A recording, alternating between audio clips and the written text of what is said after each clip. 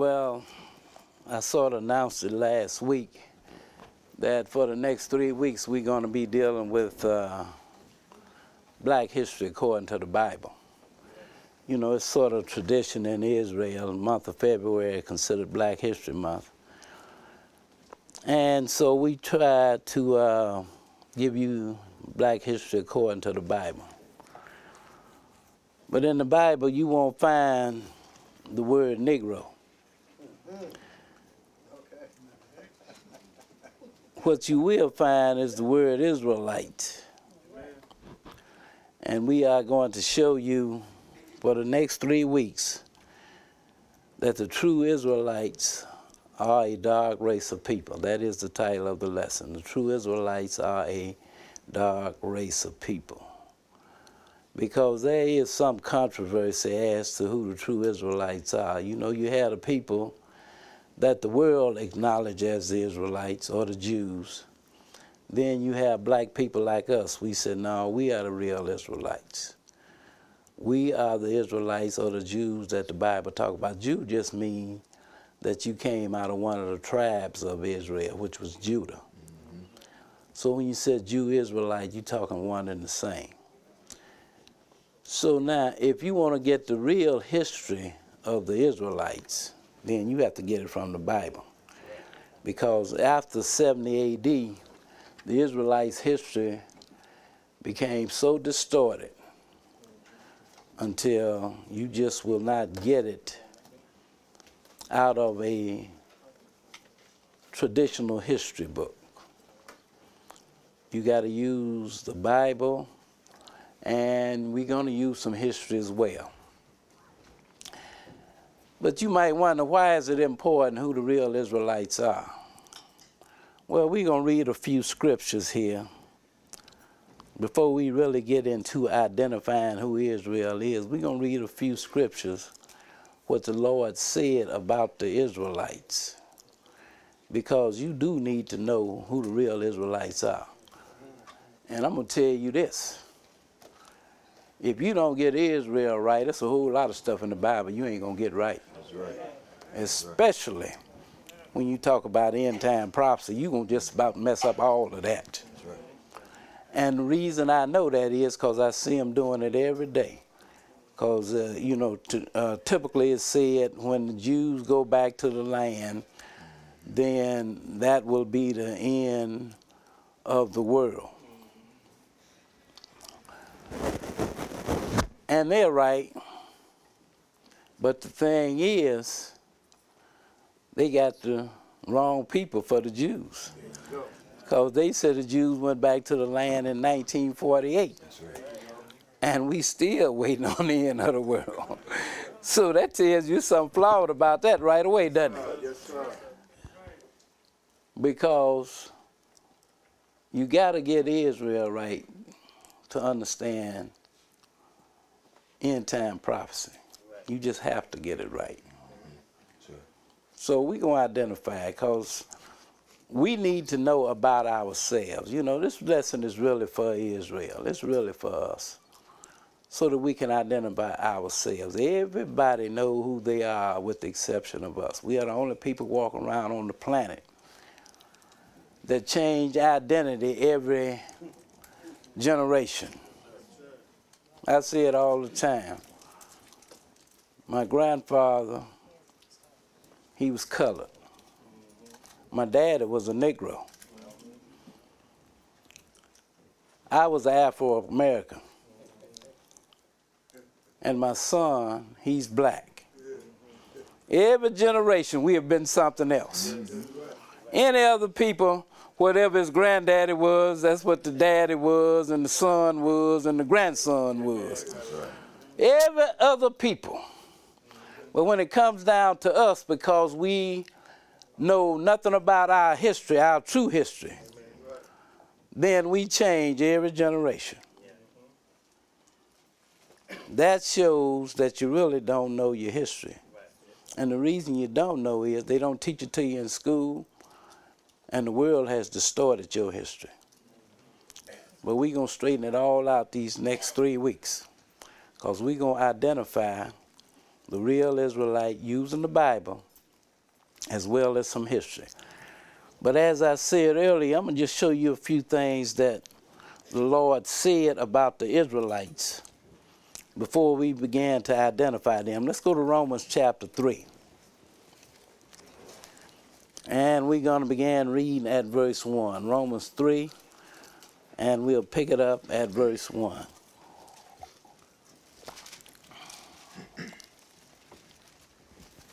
Romans 3, and we'll begin at verse 1. 3 and 1. Now, this is a letter that Paul wrote to the Gentiles. And Paul, by the way, was an Israelite. Some people don't even know that. And he must have said it about 3 or 4 different times in the Bible. That shows you they're not reading the Bible. Because he made it very clear that he was an Israelite of the seed of Abraham, of the tribe of Benjamin. But you talk to people, they seem to think that he was a Gentile, simply because he was an apostle to the Gentile. But no, Paul was an Israelite. And this is what he said to the Romans. We're going to read some other stuff that he said to the Romans as well before we get out of this lesson today.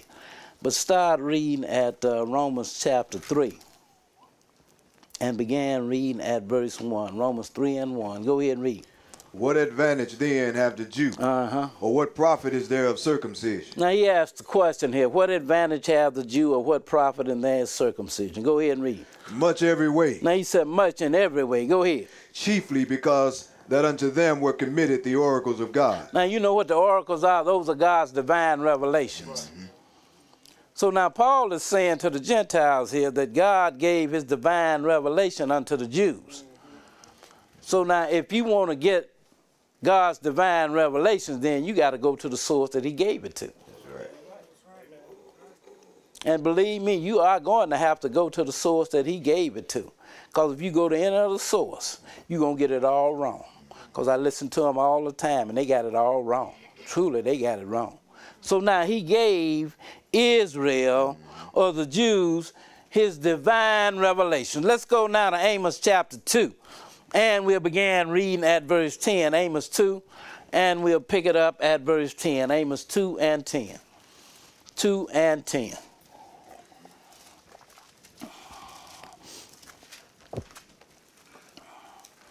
Show you what he had Amos to write here about Israel. And we talking about natural-born Israelites too. We ain't talking about no spiritual Israel, you know, because you have a few people out there, they found out that it meant something to be an Israelite. So they try to spiritualize Israel away. You know, spiritual Israel. God ain't dealing with natural Israel anymore. He's dealing with spiritual Israel. I'm going to tell you, God's still dealing with natural Israel. But natural Israel got to be spiritual Israel in order for God to deal with them. But he's still dealing with natural Israel. And Paul made that very clear in the 9th chapter of Romans. He said, my kinsmen according to the flesh, to whom were given the promises and the laws and the covenants and everything was given unto them. God didn't exclude nobody. Let me make this very clear. This lesson is not about race. This lesson is about the facts that are written in the Bible. That's what it is about. I'm not in opposition to anybody.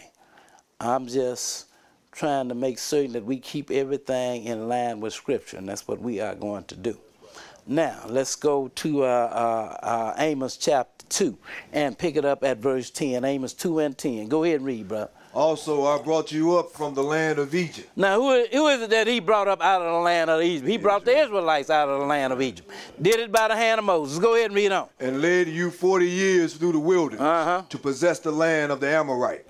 Go ahead. And I raised up of your sons for profit. Now he said, he's talking about Israelites here. Right. Natural born, that's what he brought out of Egypt, isn't it?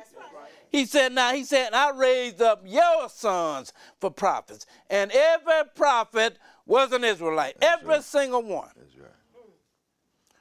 Why? Because the Lord raised them up for prophets.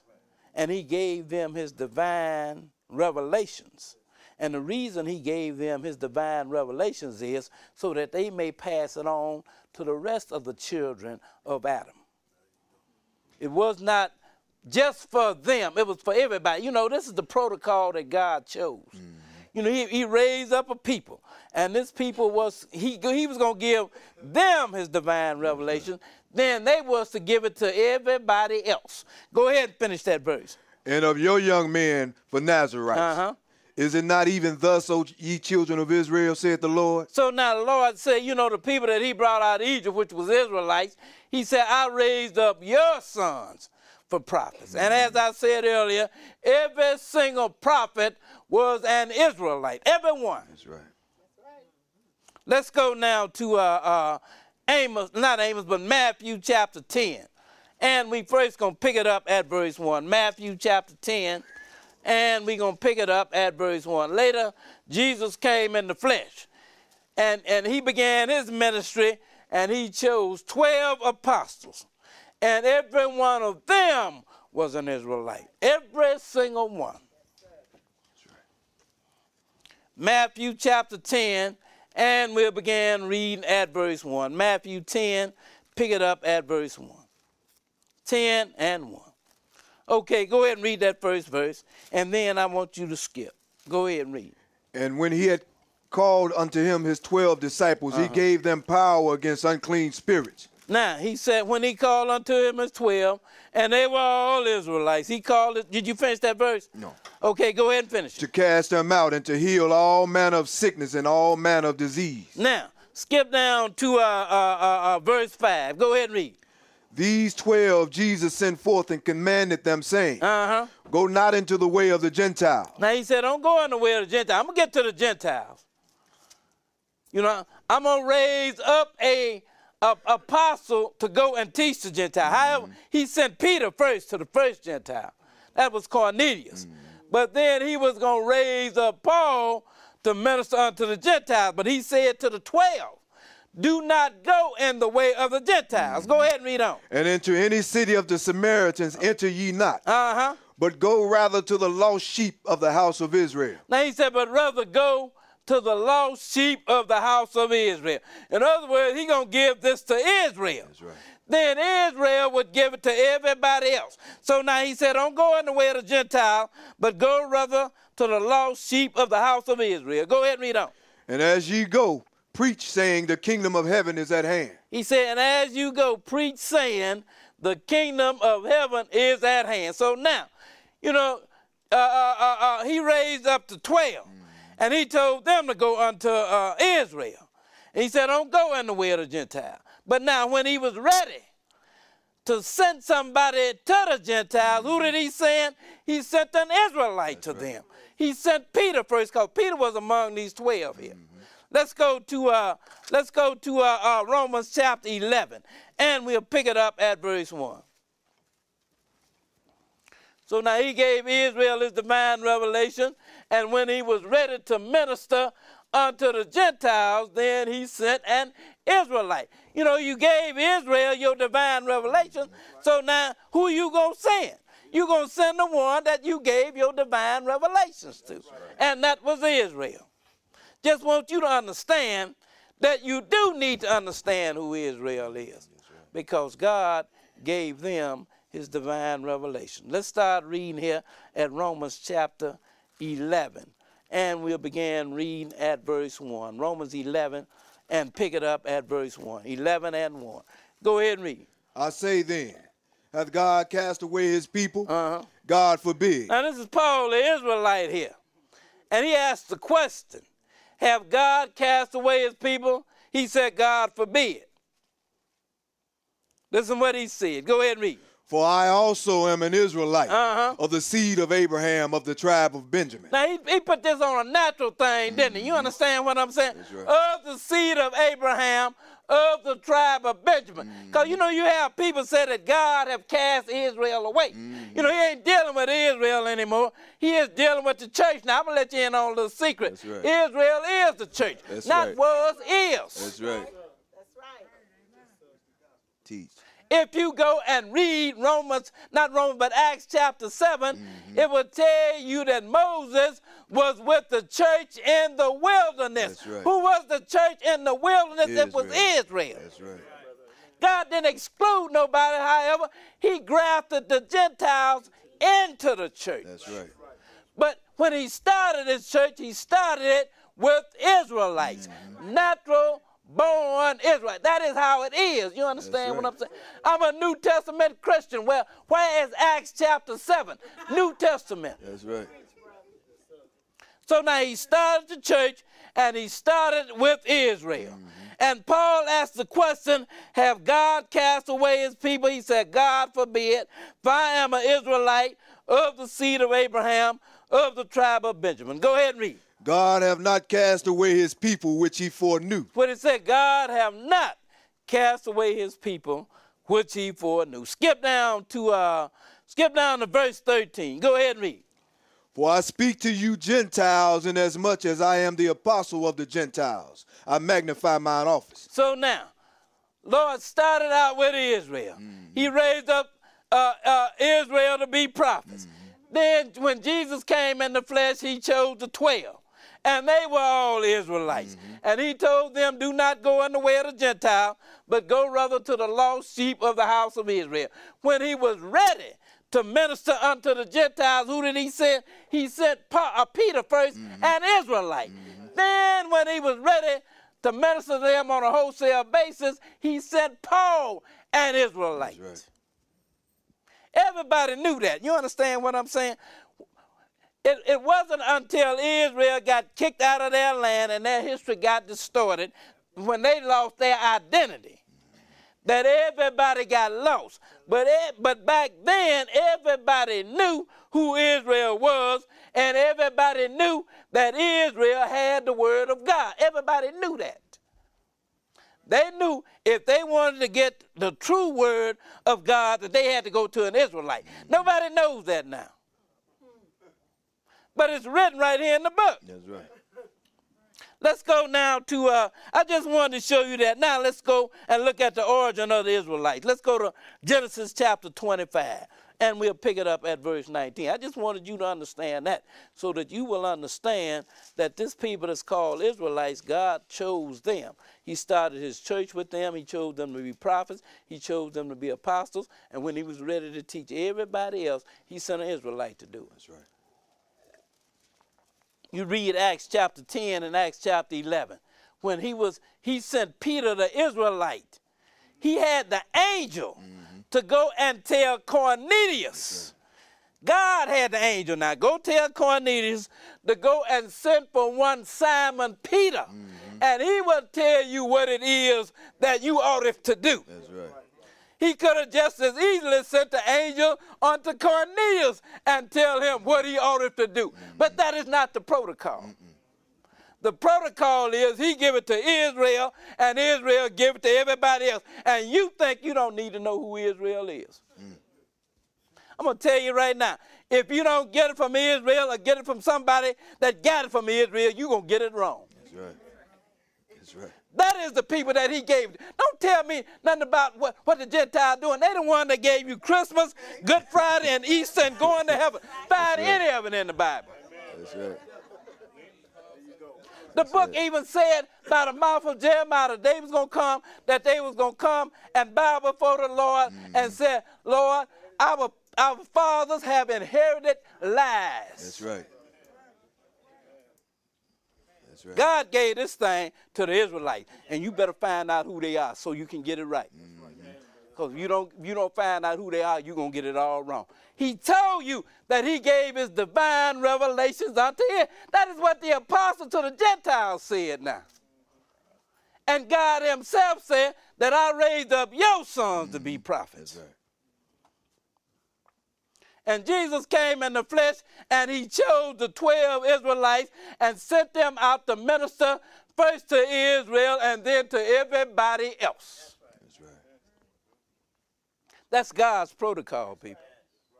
Now, let's find out who these Israelites are. Let's go to Genesis chapter 25, and we're going to pick it up at verse 19. And if it was any other way, I'd tell that too. When I stand up here, I read the Bible. That's right. If it hits me, I read the Bible. You understand what I'm saying? I'm going to tell it right. That's right. Because I ain't going to put my salvation on the line just out of pride. You understand what I'm saying?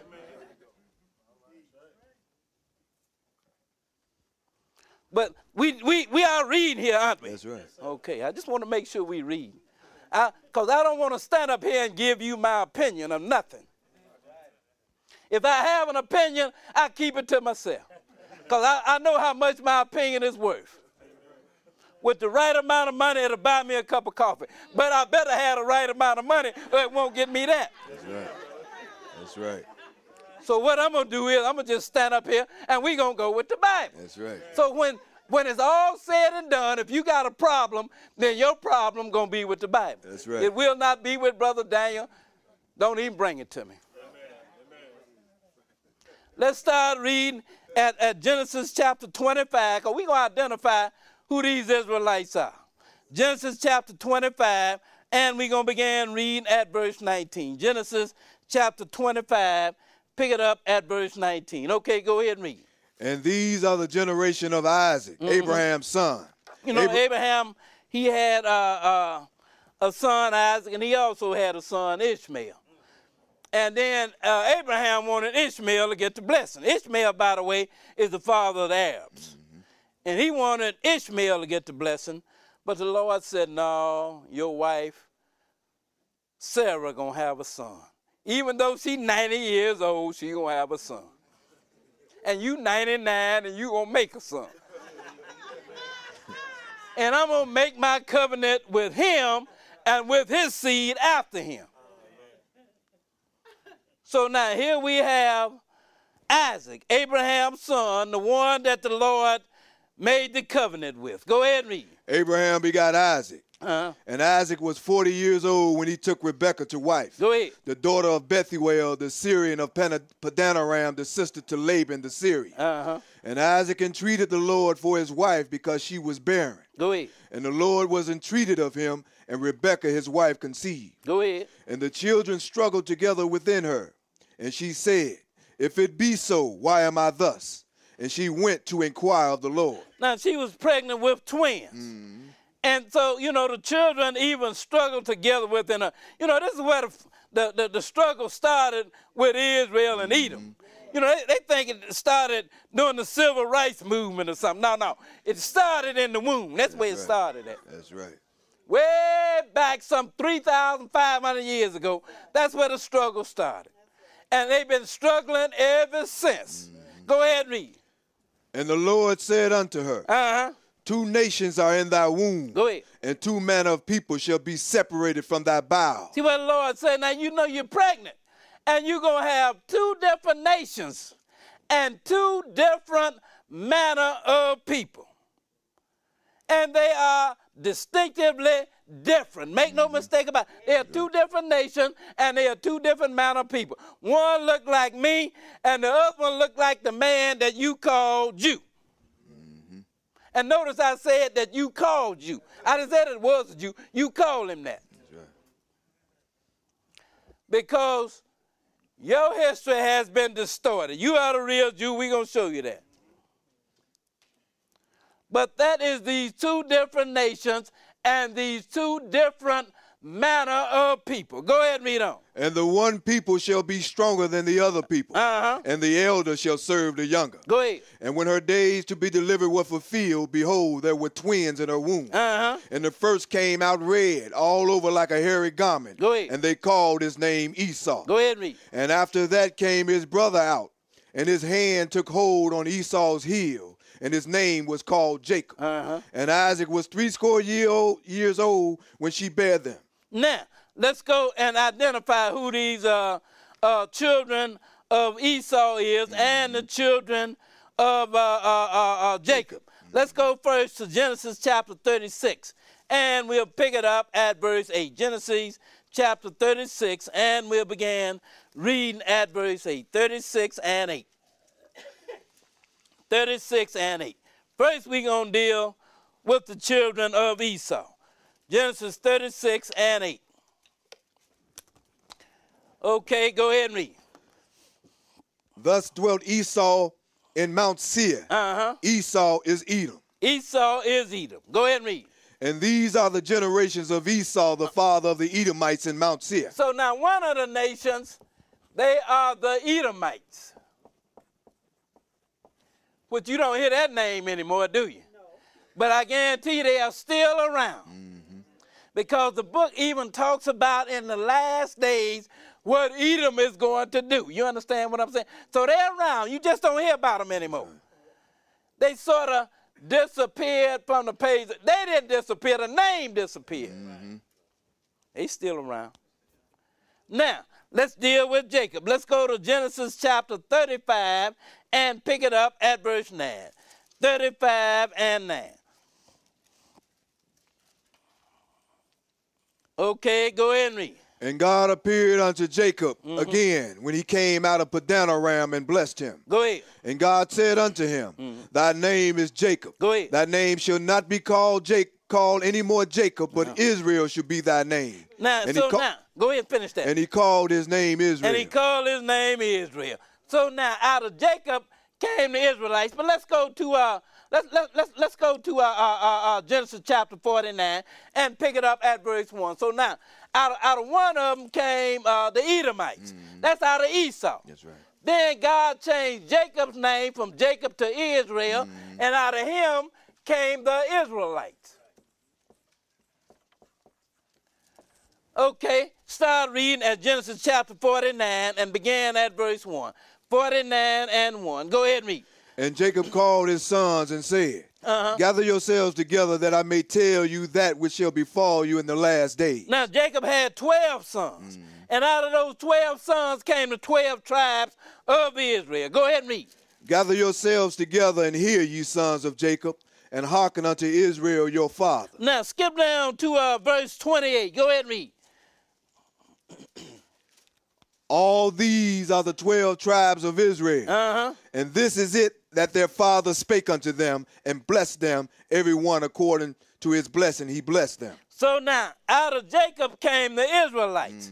And if you are not out of one of these tribes, you are not an Israelite. That's right. You know, because they use the term,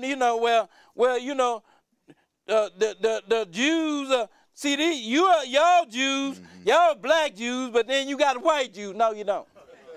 That's right. You got to be out of one of these 12 tribes to be an Israelite. And to be a Jew, you got to come out of the tribe of Judah. That's right.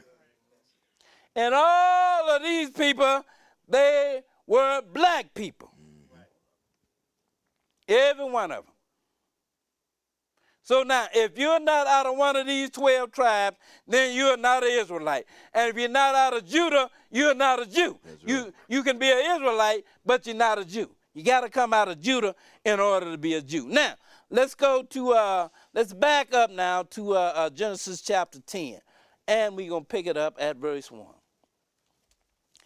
Genesis 10, and we're going to pick it up at verse 1.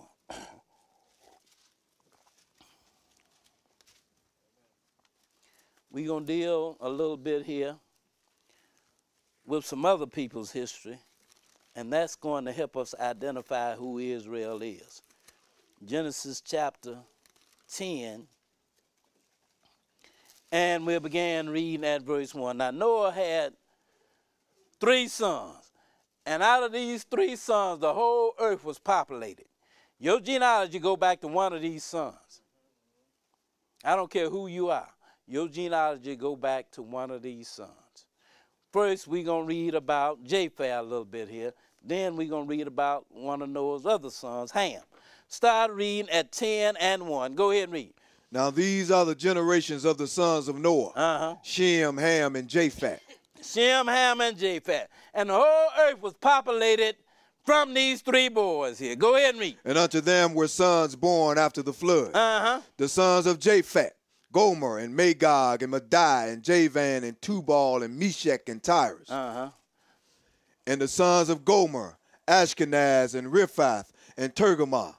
And the sons of Javan, Elishah, Tarshish, Kittim, and Deuteronim. By these were the isles of the Gentiles divided in their lands, every one after his tongue, after their families and their nations. So now, what is a Gentile? A Gentile is a descendant of Japheth. That's right. And when you do a little research, you will find out that these are the people that are called Caucasians, or white people as we call them today. These are the Gentiles.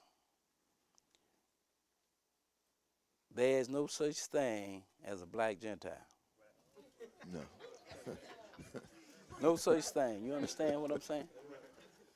Because I know what you heard. You heard either you're a Jew or a Gentile. Yeah. No, you're not. You had to be a Jew, you had to come out of the tribe of Judah. That's right.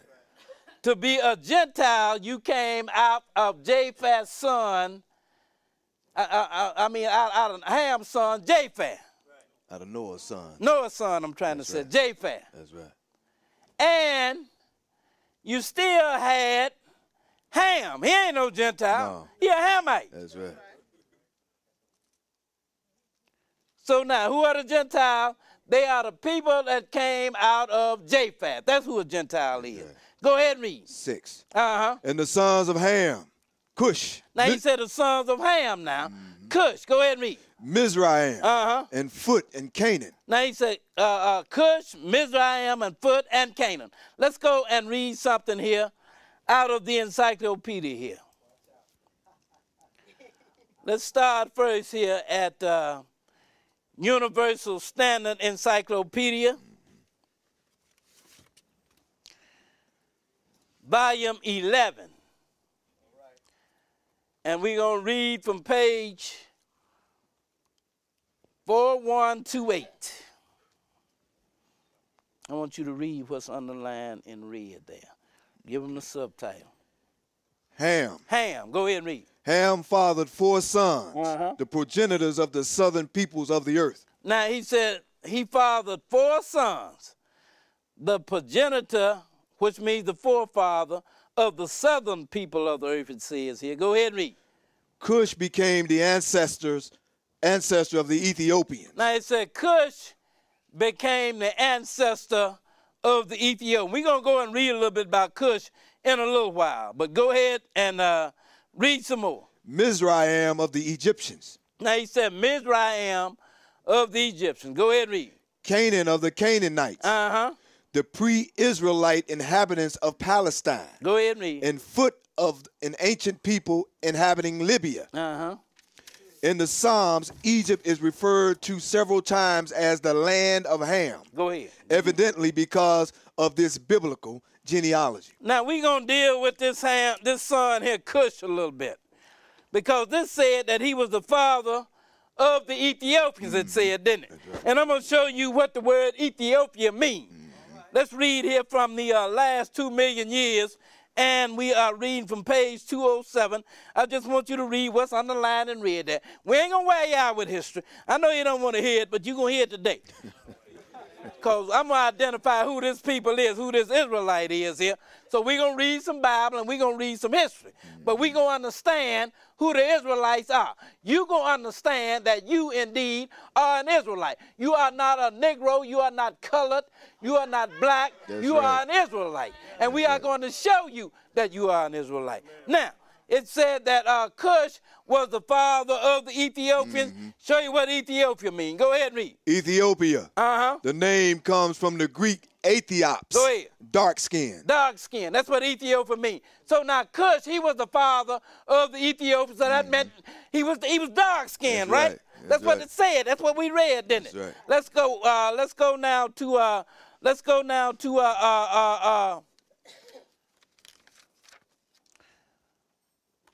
and to the Funk and Wagner's Encyclopedia now. And we're going to deal with another people here, the Egyptians. And we are reading from Funk and Wagner's Encyclopedia, and we are reading volume 8, and we are going to pick it up at page 360. Everybody been, if you just pass by TV, you see Egypt on the news now, don't you? That's right. And you see all of these people, they look like Arabs, don't they? That's right. But yet they're calling themselves Egyptians, aren't they? Well, I'm going to let you in on a little secret. They are Arabs. That's right. And they are not the native Egyptians. We're going to show you something about the native Egyptians. And the reason I am doing this is because Israel and Egypt history is very closely connected. That's right. And we're going to even find out that the real Israelites, they look just like the Egyptians. Let's start reading here at, I just want you to read down to there and start right here. This is the Egyptians that we are reading about here. Go ahead and read. The people.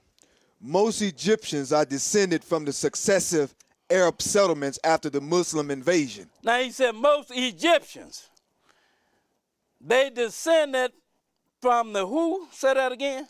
From the successive Arab settlements. So they seceded from the successive Arab settlements after the invasion. Go ahead and read. Mixed with the indigenous pre-Islamic population. Oh, he said they mixed with the indigenous pre-Islamic population. So in other words, when they got there, there was a people already there. That's right. The indigenous people. That means the native Egyptian was already there. That's right. And when they got there, they mixed with them. I'm going to show you first when that was that they got there. Then I'm going to show you how the indigenous people look. Let's read something here. I got some more. No, that's good. Okay. That's good for right now. We'll get back to the rest of that later. Now, this, again, this came out of World Book Encyclopedia, Volume 6. And we are reading here about the invasion, the Arab invasion. Show you when it took place. Go ahead and read. Egypt was a birthplace of civilization long before the start of its written history.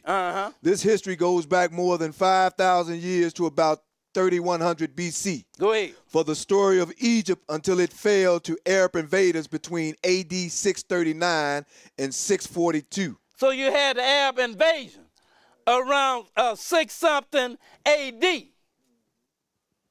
But before that, you already had a people there, didn't you? That's right. They were the indigenous natives of the land. They was already there. In around 642, when the Arabs invaded, there was already a people there called the Egyptians. Go ahead and read on. In AD 642, Muslim troops from Arabia captured Alexandria, the capital of Egypt. At the time of the Arab conquest, Egypt was a province of the Byzantine or East Roman Empire. For the next 200 years, Egypt was a province of the Arab Empire.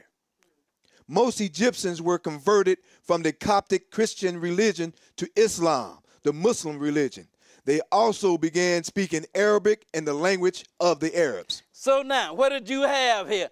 Before 642, you already had an indigenous people there in the land that was called Egyptians. That's right. Then when the Arabs invaded around 6-something, then they started to mix with the indigenous people that was there in the land. I'm going to show you how the indigenous people looked. This is how they looked. These are the real Egyptians here.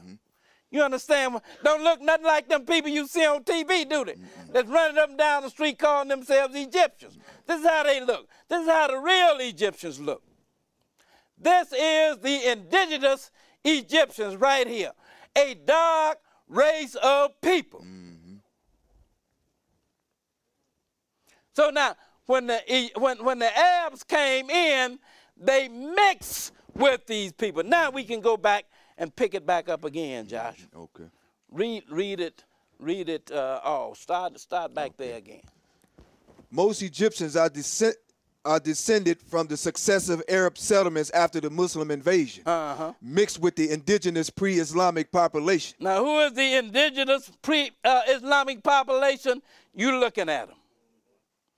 So now when the Arabs came in, then they mixed with these people. Go ahead and read on. This mixture has given the inhabitants of the Nile Valley physical characteristics that set them apart from the other Mediterranean peoples of the region. They are somewhat more stocky in build and have darker skin. And why is it that they have darker skin? Because they came in and they mixed with this black people, the real Egyptians here. That is why they have darker skin. But now these are the real Egyptians. They are a dark race of people. Let's go and read something here from the Zondervan's Bible Dictionary. And read right down there about Ham. Okay. What it say about Ham? Okay. Ham, the youngest son of Noah. Ham, the youngest son of Noah. Go ahead and read. Born probably about 96 years before the flood, and one of 8 persons to live through the flood. Go ahead. He became the progenitor of the dark races. Well, he became the forefather of what? Of the dark races, it says. And let's see who the dark races are. Go ahead and read. Not the Negro. But not the Negro. You got a Negro here. That's a dark race. That's what they call you. Negro. You understand what I'm saying? But Negro just simply means black. That's what Negro means. Don't mean nothing else, just black. But now it said Ham was the progenitor of the dark races, but not the Negro. Who then? Go ahead and read. But the Egyptians. But the Egyptians, they are dark race. Here we have them. Yes. That's out the Bible Dictionary. We didn't put that in there.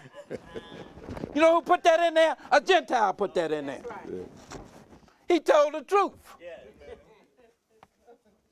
The dark races, the Egyptians. He is the forefather of the dark races, the Egyptians.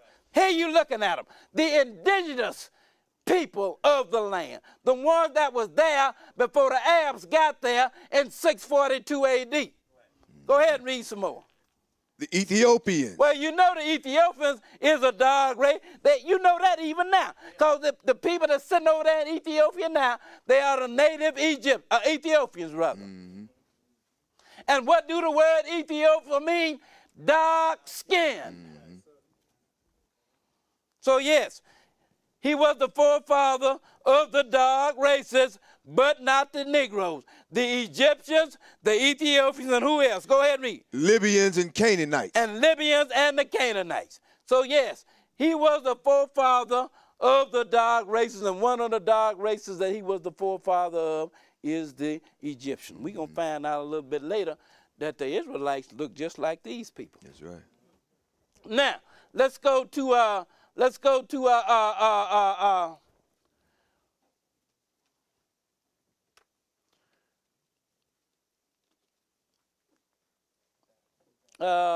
Exodus chapter 2. And we're going to pick it up at verse 11. Exodus chapter 2. And we'll begin reading at verse 11. Now, we're about to read about an Israelite named Moses. He was raised by the Egyptians, but he was an Israelite. Because the Pharaoh that was in power when Moses was born, he sent out the command to slay all of the Israelite boy babies. And Moses was among them. So what Moses' mother did was she hid him in a little basket and put him in the water and sent him down the river. And Pharaoh's daughter had her maids to go and take Moses out of the water. And she raised Moses as her son. But Moses was an Israelite. What she really did was she sent to get a maid to come and raise Moses. But you know who that maid turned out to be? Moses' real mother. So now, this is Moses after he had seen, because he knew he was an Israelite, after he had seen one of his brothers being whooped by an Egyptian. He rose up and he slew the Egyptian, and then Moses said, surely this thing is known. I got to get up out of here. So Moses fled out of there. Now, pick it up at verse 11. Go ahead and read. And it came to pass in those days when Moses was grown, that he went out unto his brethren and looked on their burdens. And he spied and he... Who was his brethren? His brother was Israelite. He was out of the tribe of Levi. He was out of one of the tribes. The tribe he was out of was Levi. That was the priest tribe. So now he went out and he saw one of his brothers being mistreated. So Moses rose up and he slew the Egyptian. Go ahead and read. And he spied an Egyptian smiting in Hebrew, one of his brethren. Oh, so Moses was a Hebrew. That's right. So he smite, the Egyptians smite one of his brothers. Go ahead and read on. And he looked this way and that way, and when he saw that there was no man, he slew the Egyptian and hid him in the sand. Go ahead and read. And when he went out the second day, behold, 2 men of the Hebrews strove together. Some of his own brother. Right. Moses thought that nobody see him, but 2 of his own brothers saw him. That's right. Two Israelites, Hebrew, saw him. They saw him. So now they said, Moses said, so now Moses feared that they was going to tell. Go ahead and read on. And he said to him that did the wrong, wherefore smitest thou thy fellow? Go ahead. And he said, who made thee a prince and a judge over us? Intendest thou to kill me as thou killest the Egyptian? And Moses feared and said, surely this thing is known. Go ahead. Now when Pharaoh heard this thing, he sought to slay Moses. Now Pharaoh got worried about it now. So now he threatened to slay Moses. So Moses is going to have to flee up out of there. Go ahead and read. But Moses fled from the face of Pharaoh and dwelt in the land of Midian, and he sat down by a well. Go ahead and read. Now the priest of Midian had 7 daughters, and they came and drew water and filled the troughs to water their father's flock. Now remember Moses is an Israelite. He's not an Egyptian. He is an Israelite. That's right. And remember, the Egyptians, they are a dog race of people.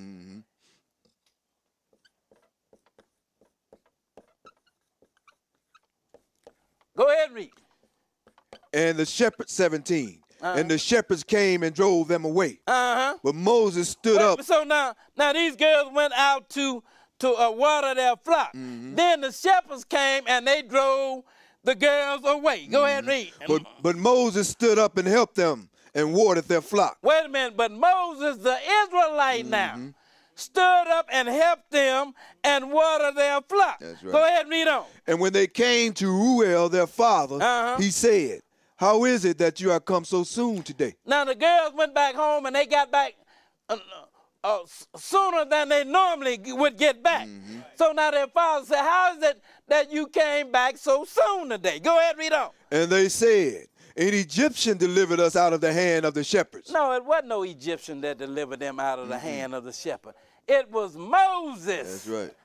The Israelite that delivered them out of the hand of the shepherd. But they thought that he was an Egyptian. So apparently this Israelite looked like an Egyptian. Absolutely. You understand what I'm saying? Absolutely. That's right. So now, if the Egyptians are a dog race of people, and the Israelite was mistaken for Egyptians, apparently he had to look like an Egyptian. That's right. That's right, bro. You can't mistake me for an Irishman. That's right. You understand? When you look at, he said, well, no, he ain't no Irishman. I know that much. I don't know what he is, but I know he ain't no Irishman. That's right. Because he don't look nothing like Irishman. You understand what I'm saying? But now you have Moses, the Israelite, that looked like the Egyptian. So that would say to me that they all must have been at least the same color anyway. That's right. We ain't through. We ain't even started to make our case yet. Let's go now to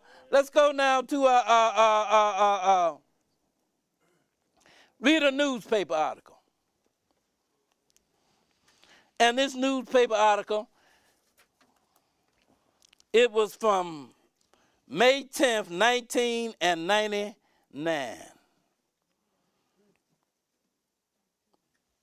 Because Moses had a brother, and his name was Aaron.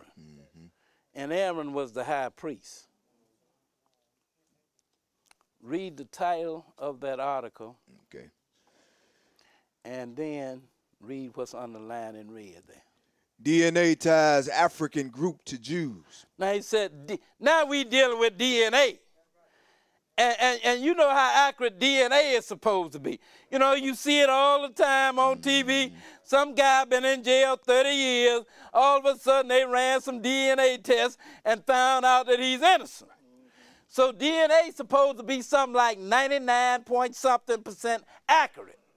So now, DNA ties African group to Jews. Go ahead and read. Tests support long-time limber claims. Now these limber people, they are a black people. So now, and these people have been making claims for years that they are Israelites. Ain't nobody pay them no attention. Just like when you tell somebody you're Israelite, they think you nuts. So now, what they said is, what we gonna do here is, we gonna run some DNA tests on these people and prove once and for all that they are not Israelites. Let's run these tests on them and see what comes up. Go ahead, read. Genetic tests on the Limba people of southern Africa show strong evidence that the Bantu-speaking tribe may be of Jewish ancestry. Wait a minute. Genetic tests show that they may be of what? Of Jewish ancestry. You understand what I'm saying? DNA test says that. You know, it's one thing to read something in a book. It's another thing to have somebody to tell you something. But now they done ran the DNA test on these people, and the DNA test says that they are of Jewish ancestry. Go ahead and read on. A team of geneticists have discovered that Limba men carry a DNA sequence that is distinctive to the Kohanim, a hereditary set of Jewish priests. The New York Times said Sunday, the priests who are different from rabbis perform certain ritual roles. The Limbas who practice circumcision. Wait a minute, he said the Limbas, where did they get circumcision from? Same place we got it from, out of the Bible. You didn't know nothing about no circumcision until one day somebody showed you that you was an Israelite. And they showed you that Israel, all the males, is supposed to be circumcised on the 8th day. Then you decided, even though you were 60, that you was going to go and get circumcised. Why? Because you read in the Bible that you were Israel, and God had a law for Israel that all of the males needed to be circumcised. You know, these people got their information from the same place we got ours from, and that is out of the Bible. Go ahead and read on. You keep one day a week holy and avoid eating pork. Well, and they keep one day a week holy, and what day is that they keep holy? The 7th day, the same day that you keep, and you avoid eating pork too, don't you? Why do you avoid eating pork? Because you read about the dietary law in the 11th chapter of Leviticus. And these people, they discovered the same thing. They went in the Bible, they found out that they were Israel. They had been saying that, wasn't nobody paying them no attention though. Oh, man, don't pay them. They in a cult. Don't pay them no attention. We'll run these DNA tests on them, and that'll prove that they ain't no Israelite. Then when they ran the DNA test on it, it said, yes, they are Israelites. That's right. I've been telling you that. Why you think I started getting circumcised? Why you think I stopped eating pork? Why do you think I started keeping the Sabbath day? These people, they did the same thing. They stopped, you know, they started getting circumcised. They stopped eating pork. They started keeping the Sabbath day. Go ahead and read on. Or pig-like animals. Long have asserted they are of Jewish heritage. See what I'm saying? They long been saying that they are of Jewish heritage. I've been saying it for almost 40 years, and everybody think I'm stupid except y'all. And that's what they've been saying it for years and years and years and years. Ain't nobody listening to them, though, until they ran the DNA test. The DNA test said, yeah, they Jews. Go ahead, read. The discovery of the common DNA sequence stemmed from research into the Jewish tradition. Go ahead. That priests are the descendants of Aaron, the elder brother of Moses. Priests are the descendants of who? Aaron, the brother of Moses. So now, you got Moses that looked like an Egyptian, and they were a dark race of people. Then you got the DNA test that said Moses' brother Aaron, he was a dark race of people as well. That's what these Lemma people have been saying. Right. That's right. Then they ran the DNA test, I'm sure to prove them all wrong, but it backfired on them. So now, you got the description Bible give for Israel. Dark race of people. You got the DNA, dark race of people. We ain't through. We got a lot more proof here that we gonna deal with. Now, let's go to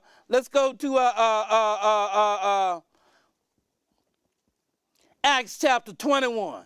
And we're gonna pick it up at verse 27. Now we're gonna deal with Paul, the Israelite. Everybody love him. And he said that he was an Israelite of the the seed of Abraham, of the tribe of Benjamin. He said that, didn't he? That's right. That's right.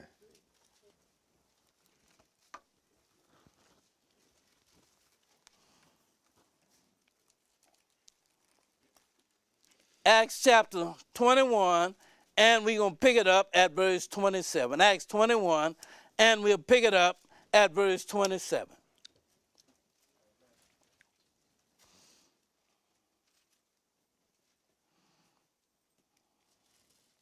Okay, go ahead and read. And when the 7 days were almost ended, the Jews which were of Asia, when they saw him in the temple, stirred up all the people and laid hands on him. Now, this is Paul, you know, the Jews, because, you know, they followed Paul around, because, you know, this was after he had been converted and became a Christian. So, you know, the other Jews, they were opposed to Christianity, because remember, Jesus is a Jew now. I know I'm not supposed to say that today. But Jesus was a Jew. When he walked around in the flesh, he was a Jew. Looked like all the rest of the Jews. Don't nobody say that no more. You know, he's everybody's personal savior now. He's not a Jew. He's just everybody's personal savior. He's not a Jew. He is not the king of Israel anymore. He's just your personal savior now. But Jesus was an Israelite. You understand what I'm saying? And he looked like all of the other Israelites. And the reason I know that is when Judas betrayed him, he told them, go down there. And the one I kissed, that is him, hold him fast. Because they didn't know the difference. He didn't look no different from no other Jew or no other Israelite. That's right. That's why Judas had to betray him with a kiss. You know, if he looked any different, he said a guy that looked like a Caucasian, that's him, get him. That's right. That's right. Or the guy that's walking around with the halo over his head, grab him. That's the one. Right. That's right. But no, Judas said, the one that I betrayed with a kiss, that's him, hold him fast. He looked just like every other Israelite. Don't nobody say that nowadays. Don't dare say Jesus is an Israelite. But that's what he was. So now, you know, so Paul, after he had been converted, then he had started to be a follower of Jesus. Then the other Jews that was Pharisees and all of that, they were opposed to him, and they were, and so now they grabbed him. Go ahead and read on. What verse out? 28. Go ahead and read. Crying out, men of Israel, help. This is the man that teacheth all men everywhere against the people and the law. Go ahead. And this place, and further brought Greeks also in the temple and have polluted this holy place. Now, you know, for Israel, because Israel had this little thing, you know, but the word of God was just for them. Because the Lord had initially chose them, and it was their responsibility to go and teach everybody else. But Israel had this little thing that this word was just for them, and they were opposed to teaching anybody else. So now, they thought Paul had brought this Gentile in the temple. So they said, now hold him fast. Go ahead and read on. For they had seen before with him in the city Trophimus, an Ephesian whom they supposed that Paul had brought into the temple. And all the city was moved, and the people ran together, and they took Paul and drew him out of the temple, and forthwith the doors were shut. And as they went about to kill him, tidings came unto the chief captain of the band that all Jerusalem was in an uproar. Now, when they was about to kill him, you understand what I'm saying? Then tidings came that all Jerusalem was in an uproar. Skip down to verse 36. Go ahead and read. For the multitude of the people followed after, crying, away with him. Away with him. This is what they were saying about Paul. Go ahead and read on. And as Paul was to be led into the castle, he said unto the chief captain, Go ahead. May I speak unto thee? Who said, Canst thou speak Greek? Now, as Paul was being led away, he asked the chief captain, May I speak unto thee? And the captain said, Canst you speak Greek? Look what else the captain said. Go ahead and read. Art not thou that Egyptian? Wait a minute. He said, Art not you that Egyptian? Wait a minute. Why did he mistake Paul for an Egyptian? Paul is an Israelite. He looked like one. He had to look like one, didn't he? In order for him to be mistaken for an Egyptian, he had to look like one. Go ahead and read on. Which before these days made an uproar and led us out into the wilderness 4,000 men that were murderers. But Paul said, I am a man which am a Jew of Tarsus. He said, no, I am a man that is a Jew of Tarshish. No, I'm not an Egyptian. I am not an Egyptian. I look like one, but I'm not one. That's right. I look like him, but I'm not one. I am a man that is a Jew. Go ahead and read on. A Jew of Tarsus, Uh-huh. a city in Cilicia, Go ahead. a citizen of no mean city. And I beseech thee, suffer me to speak unto the people. So now we have Moses, the Israelite. He has been mistaken for an Egyptian. And we have Paul, the Israelite. He too has been mistaken for an Egyptian. Then we have Moses' brother Aaron, that the DNA said that they were a dark race of people. We ain't through. We got a lot more stuff here. I ain't gonna give it all to you today. That's why we're gonna do this in a 3-part series. Let's go to the Isaiah chapter 11, and we're gonna pick it up at verse 10. Isaiah chapter 11, and we're gonna pick it up at verse 10. Isaiah 11 and 10.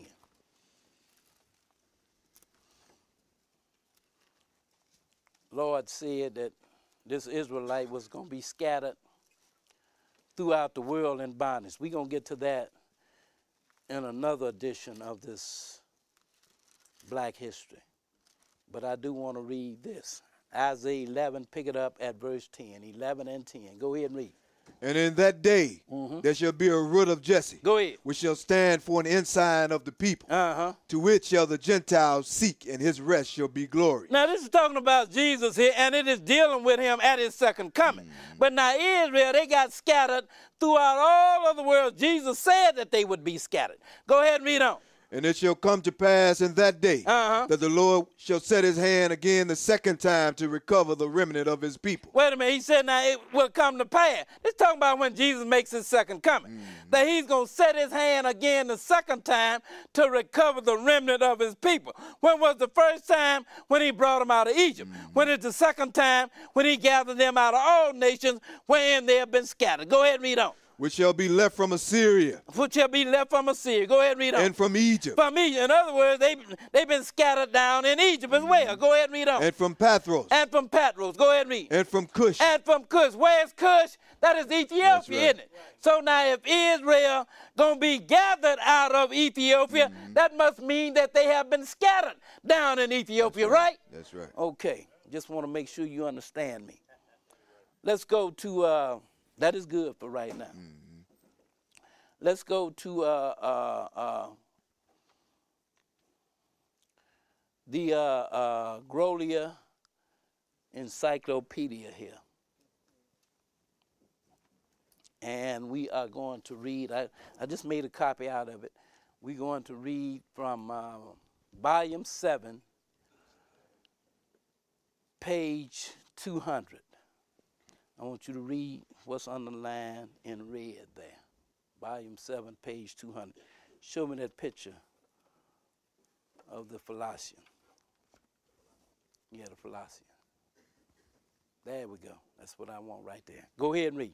Philasians. Philasians. The Philasians are a group of Ethiopians who claim Jewish origin as descendants of Menelik. Now, he said, it said they are a group of Ethiopians, and they claim Jewish origin. And that claim is right. You want to know how the Philasians look? That's a picture one right there. That's how they look. And they look like an Ethiopian, don't they? But these people say, no, we're not Ethiopians. We are Jews. We have Jewish heritage. Go ahead and read on. The alleged son of King Solomon, the queen of Sheba. Uh-huh. The Philasians observed the traditions of Judaism. Well, he said now they observe the traditions of what's called Judaism. Go ahead and read on. They practice monogamy. In other words, one wife. Go ahead and read on. Obey the biblical laws of purity and circumcision. Oh, you mean they believe in the Bible. And they obey the biblical laws of circumcision, just like the lumber people did. You understand what I'm saying? Then they did, you know, they did the circumcision and don't eat pork and keep the Sabbath day and all of that. These are dark people that we're looking at. Go ahead and read on. Observe the Sabbath and biblical holidays. And he said they observe the Sabbath and biblical holidays like we do. Why do we observe the Sabbath and biblical holidays? Because we looked in the Bible and we discovered that we was Israel, and we decided we're going to obey the laws that God gave to Israel. Go ahead and read on. Recite traditional prayers and follow biblical dietary customs. Go ahead. Keep reading what's underlined in red there. The name Philastia, Amharic for stranger. Oh, so now the name Philasian, that's what it means. It means stranger. Go ahead and read. Was given to them by other Ethiopians that called themselves Wait Beta a minute. Israel. He said that name Philasians was given to them by the Ethiopians. That's who gave them the name Philasians. Just like we were given the name Negro.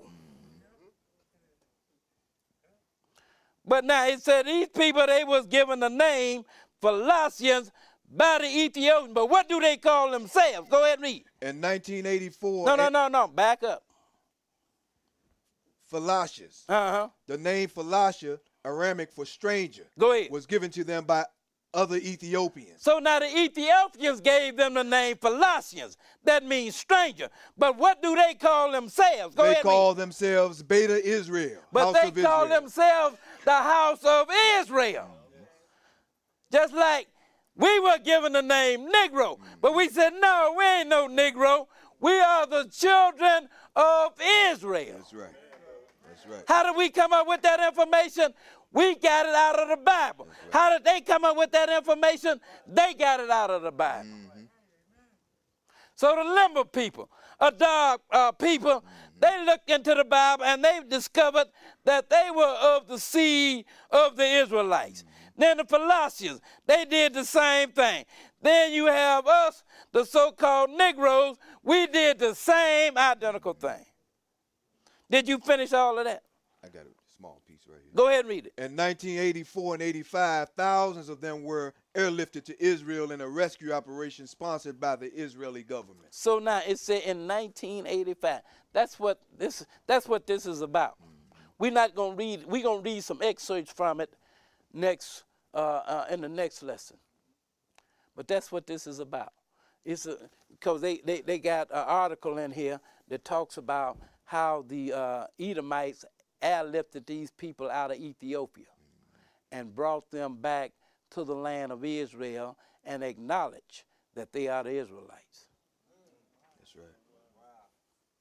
That's what the Edomites did. And it's all in here. And we're going to read some of it next week. If you're old enough to remember 1985 and 86 back then, you will remember that airlift. It was in the paper. This came out of the Chicago Sun-Times, April 28th, 1985.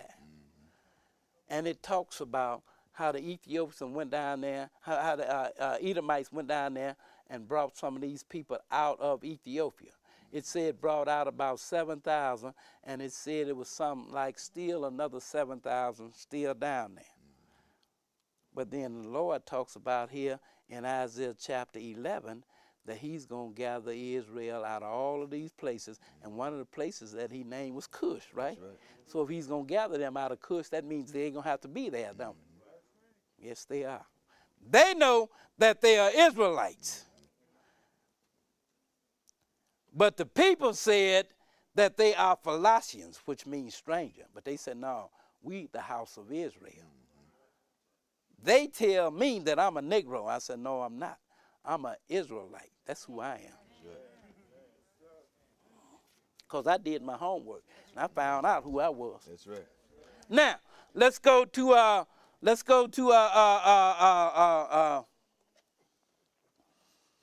we're going to read a definition here from the Random House Dictionary. And the definition we're going to read here is Negro. Read what's underlined in red there. Go ahead and read. Negro. One having dark skin pigmentation. Pertaining to or A character. Negro is one that have dark skin or pigmentation. Go ahead and read. Pertaining to or characteristics of black race of mankind. Uh-huh. The indigenous people of Africa. Go ahead. Generally characterized by brown to black pigmentation. Generally characterized by brown to black pigmentation. In other words, looking like me. Go ahead and read on. Broad, flat nose. You know, broad, flat nose, you know. Go ahead and read. Prognathism, inverted lips. You know, like mine, you know. Go ahead and read. And woolly or crisp hair. Well, I ain't got much left, but the little bit I got left, you know, it's woolly hair. You understand what I'm saying? I've got to read this again. Since we read it earlier, we're going to read it one more time. Okay. Read again from the Compact Bible Dictionary. Zondervan's Compact Bible Dictionary about Ham again. Go ahead and read. Ham. Uh-huh. The youngest son of Noah. Go ahead. Born probably about 96 years before the flood. Uh-huh. And one of 8 persons to live through the flood. Go ahead. He became the progenitor of the dark races, not the Negroes. Okay, so now, he became the forefather of the dark races, but not the Negro. And we read you what a Negro is. This black person, you know, with the big lips and the woolly hair and all of that. That's what a Negro is. So now Ham was the forefather of the dark races, but not the Negroes. You something else you didn't read there. 2 other. Little bit underlined right there. Negro and Niger. Go ahead and read. Negro. Negro. Black. Black. Go ahead and read.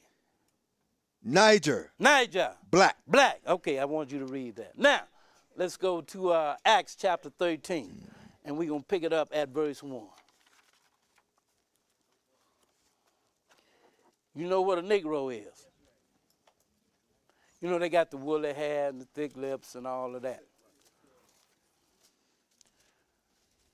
And the word Negro means black. And the word Niger means black. That's right. That came out of Random House Dictionary. We didn't put that in there.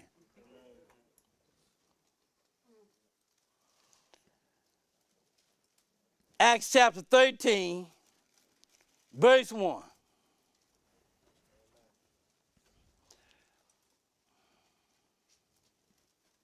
These were Israelites that we are reading about here. But I'm going to show you what they call these people. Go ahead and read. 13 and 1. Go ahead. Now there were in the church that was at Antioch certain prophets and teachers, as Barnabas and Simeon that was called Niger. Wait a minute. These are Israelites that we are reading about here. And what were they called? They were called Niger. Why were they called Niger? Why were they called black? Because that's what color they were. That's right. That's why they call the children of Cush Ethiopians. Ethiopian mean dark skin or burnt skin. That's right. So they look at these people and call them Ethiopia dark skin or burnt skin. They looked at you, Negro mean black. They called you Negro, which means black. Then they looked at these Israelites and they called them Niger, which means black. These were Israelites, though, that we're looking at, that we're reading about here. Let's go further. Let's go now to Exodus chapter 1, and we'll pick it up at verse 8. Israelites, they were in bondage to a dark race of people, the Egyptians.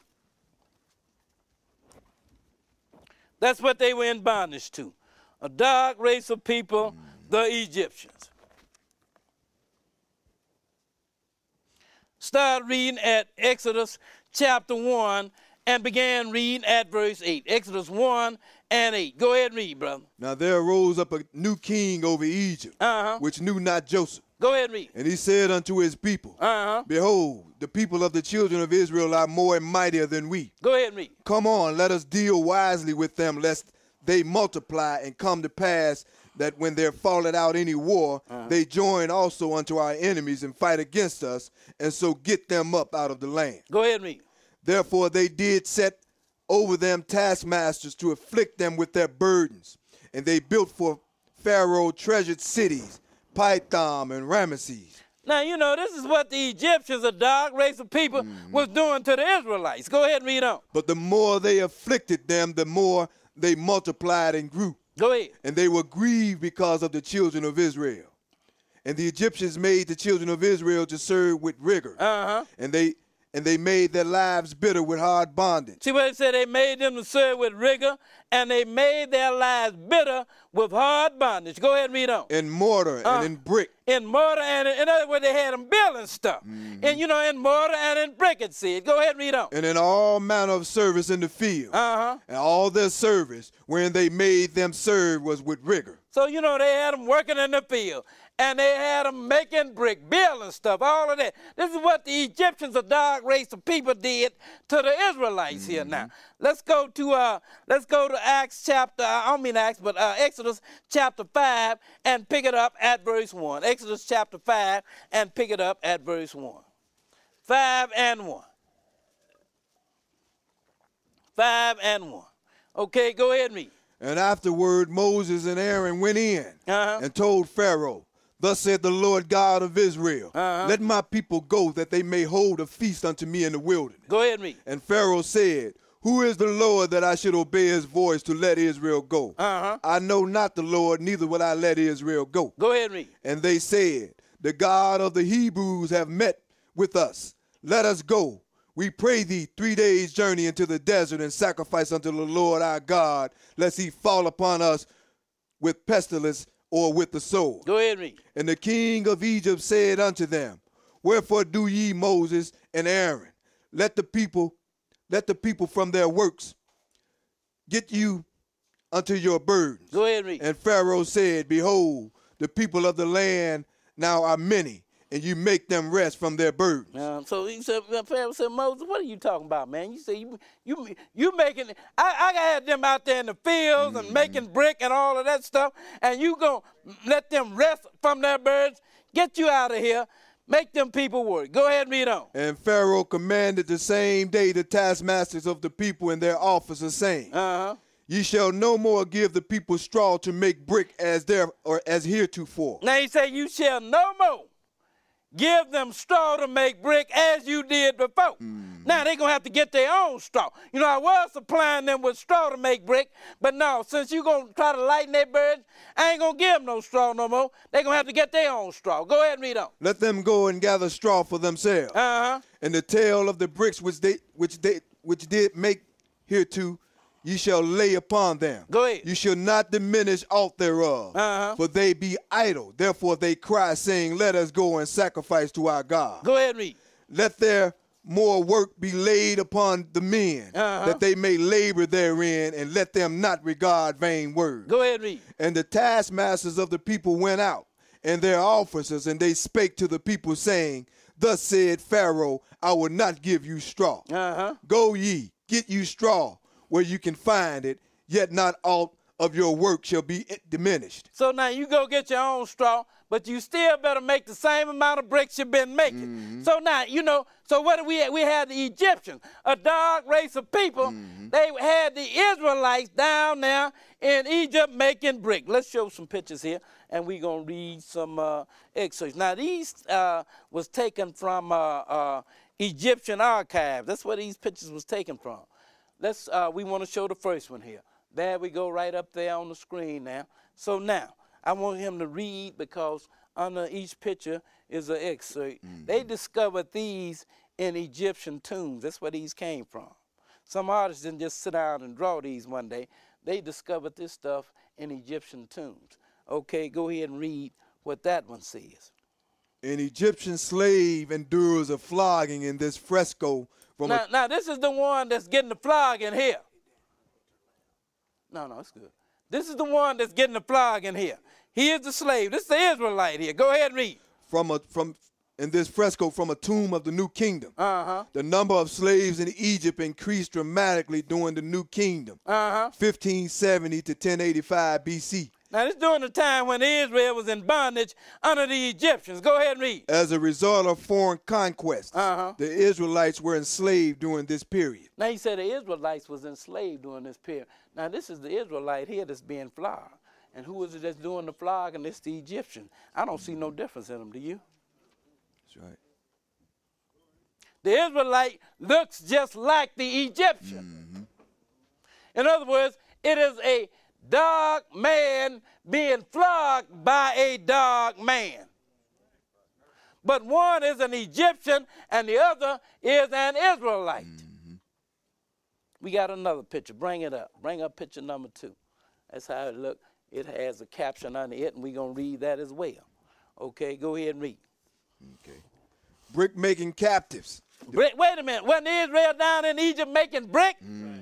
It said brick making captives. Go ahead and read. Depicted on a wall painting from the tomb of Rekhmira. Well, they found this in a tomb. They found all this stuff in a tomb. They found this in a tomb. You know, the Egyptians, they had a way of preserving stuff. You know, and they buried all this stuff in tombs. Then you had archaeologists. They came along and they dug all of this stuff up. So now, they discovered this in a tomb as well. Go ahead and read. At Thebes in 1533 and 1450 BC. Bearded foreigners under the supervision of an... Well, it said bearded foreigners. Who are the bearded foreigners? Israel. That's the Israelite. Why? Because the Lord had said that Israel was not to shave. So Israel wore beards. You understand what I'm saying? So now it said even Jesus wore a beard. It said bearded foreigners. Go ahead and read on. Under the supervision of an Egyptian with stick far right. Wait, under the supervision of an Egyptian with a stick in his hand. That's on the far right. It ain't showing up too clearly there. But go ahead and read on. Gather water and work mud and straw together into mold. At the top That's left. why they needed straw. You know, to make the mold to make the brick with. They gather mud and straw in order to make the brick. But what did Pharaoh say? I ain't giving you no more straw. Go get your own straw. And you better still make the same amount of bricks you've been making. Go ahead and read on. At the top left, a worker lifts a mold from a sun-dried brick. At the far right, a worker carries cured brick to the building site. Israelite workers were what kind of workers? Israelite workers. Israelite workers here. So now, who are the workers? The one doing the work? They are Israelite. They are dog people. You understand what I'm saying? Now, you know, all the evidence says that they are dog people. Go ahead and read a little bit more. Israelite workers were making bricks in Egypt at the time this was painted. At the time this was painted, Israelite workers, it said, was making brick down in Egypt. Israelites. But all I see on this picture is a dog people here. So what does that tell you? That tell you that the Israelite had to be a dog people. That's right. We ain't through. Bring up picture number 3. Okay, read the caption about that. What does this person here look like to you? Look like a dog man to me, and look like he's doing labor here, doesn't it? And he even bearded as well, isn't he? Go ahead, read. An Egyptian fresco showing a carpenter at work. Below, a wooden model of Egyptian brick makers. The Israelites were doubtless engaged in such activities when building treasure cities for Pharaoh in Egypt. Well, we read about them building the treasure city, didn't we? You know, we read that in Exodus, didn't we? Well, how did the people look that was doing the building? This is how they look. That's how they look, just like that. But this is saying that these were Israelites that was doing that. A dark race of people. The real Israelites are a dark race of people. People make no mistake about that. The DNA said it. The evidence said it when they mistaken Moses, the Israelite, for an Egyptian. The evidence said it when they mistaken Paul, the Israelite, for an Egyptian. The DNA said that Moses' brother was a dark person.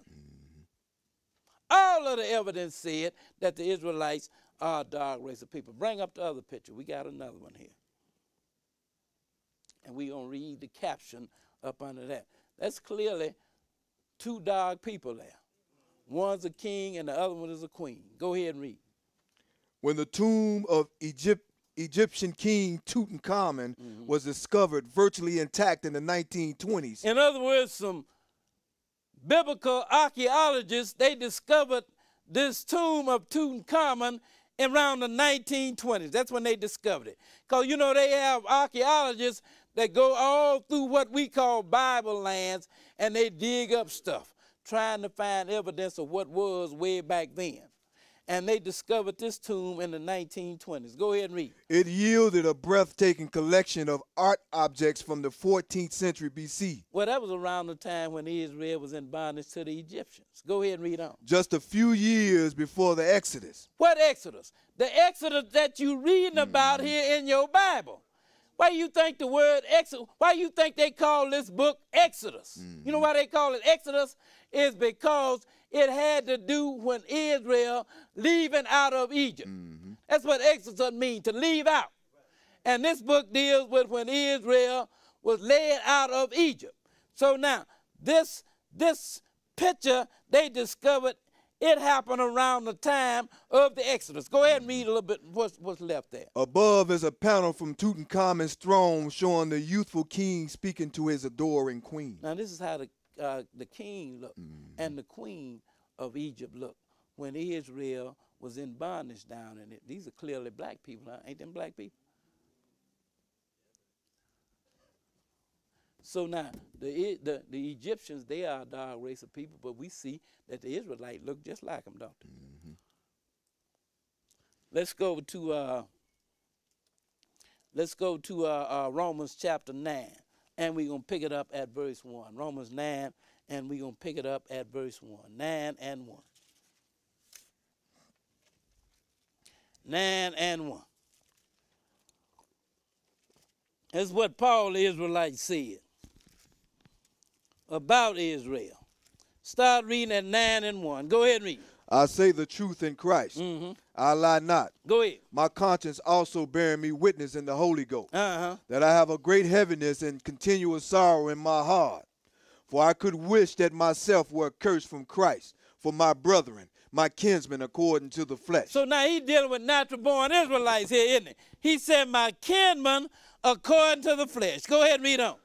Who are Israelites. Now he said they are Israelites. Go ahead and read. To whom pertaineth the adoption. Now he said unto them was given the adoption. Go ahead and read. And the glory. And the glory. And the covenants. And the covenants. Go ahead. And the giving of the law. And the giving of the law. Go ahead. And the service of God and the promises. And the giving of the law and the service of God and the promises. Go ahead and read on. Whose are the fathers. And of whom as concerning the flesh Christ came. Now he's letting you know that Jesus was an Israelite.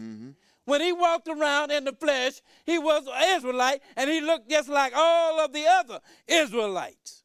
Let's go now to Isaiah chapter 5, and we'll pick it up at verse 1. Isaiah 5, and we'll pick it up at verse 1. 5 and 1. You know, the Bible gives a little description of Jesus, and we're going to read it in a little bit. Isaiah chapter 5, and we'll begin reading at verse 1. 5 and 1. 5 and 1. Okay, go ahead and read. Now will I sing to my beloved a song of my beloved touching his vineyard. Wait, who is the beloved? That is Jesus. And it said touching his vineyard, and we're going to find out that Israel is the vineyard. Go ahead and read on. My well-beloved have a vineyard in a very fruitful hill. And he fenced it and gathered out the stones thereof and planted it with the choicest vine. And built a tower in the midst of it. And also made a wine press therein. Go ahead. And he looked that it should bring forth grapes, and it brought forth wild grapes. Now, this having to do with when the Lord brought Israel out of Egypt. And, you know, he set them up there, and he did everything for Israel to make certain that they were a prosperous nation. But then when he looked that it should bring forth grapes, what did it bring forth? Wild grapes. You know, you prune something. You do everything, you fertilize it. You do everything to make it produce good fruit. And that is what God did for Israel. But instead, what did Israel bring forth? Wild grapes. Go ahead and read on. And now, O inhabitants of Jerusalem and men of Judah, go ahead. Judge, I pray you, betwixt me and my vineyard. What could have been done more to my vineyard that I have not done in it? Go ahead. Wherefore, when I looked that it should bring forth grapes, brought it forth wild grapes. And now go to, I will tell you what I will do to my vineyard. Now this is what the Lord said. Since it didn't produce the kind of food it was supposed to produce, therefore this is what I'm going to do with my vineyard. Go ahead and read on. I will take away the heads thereof, and it shall be eaten up. Go ahead. And break down the wall thereof, and it shall be trodden down. And I will lay it waste. Go ahead. It shall not be pruned nor digged, but there shall come up briars and thorns. And I will also command the clouds that they rain no rain upon it. Now he said, in other words, I'm not going to take care of this vineyard anymore. I'm going to just leave this vineyard to itself. I'm not going to take care of it anymore. You know, I was the keeper of the vineyard, but since it brought forth wild grapes, I'm not going to keep it anymore. Go ahead and read on.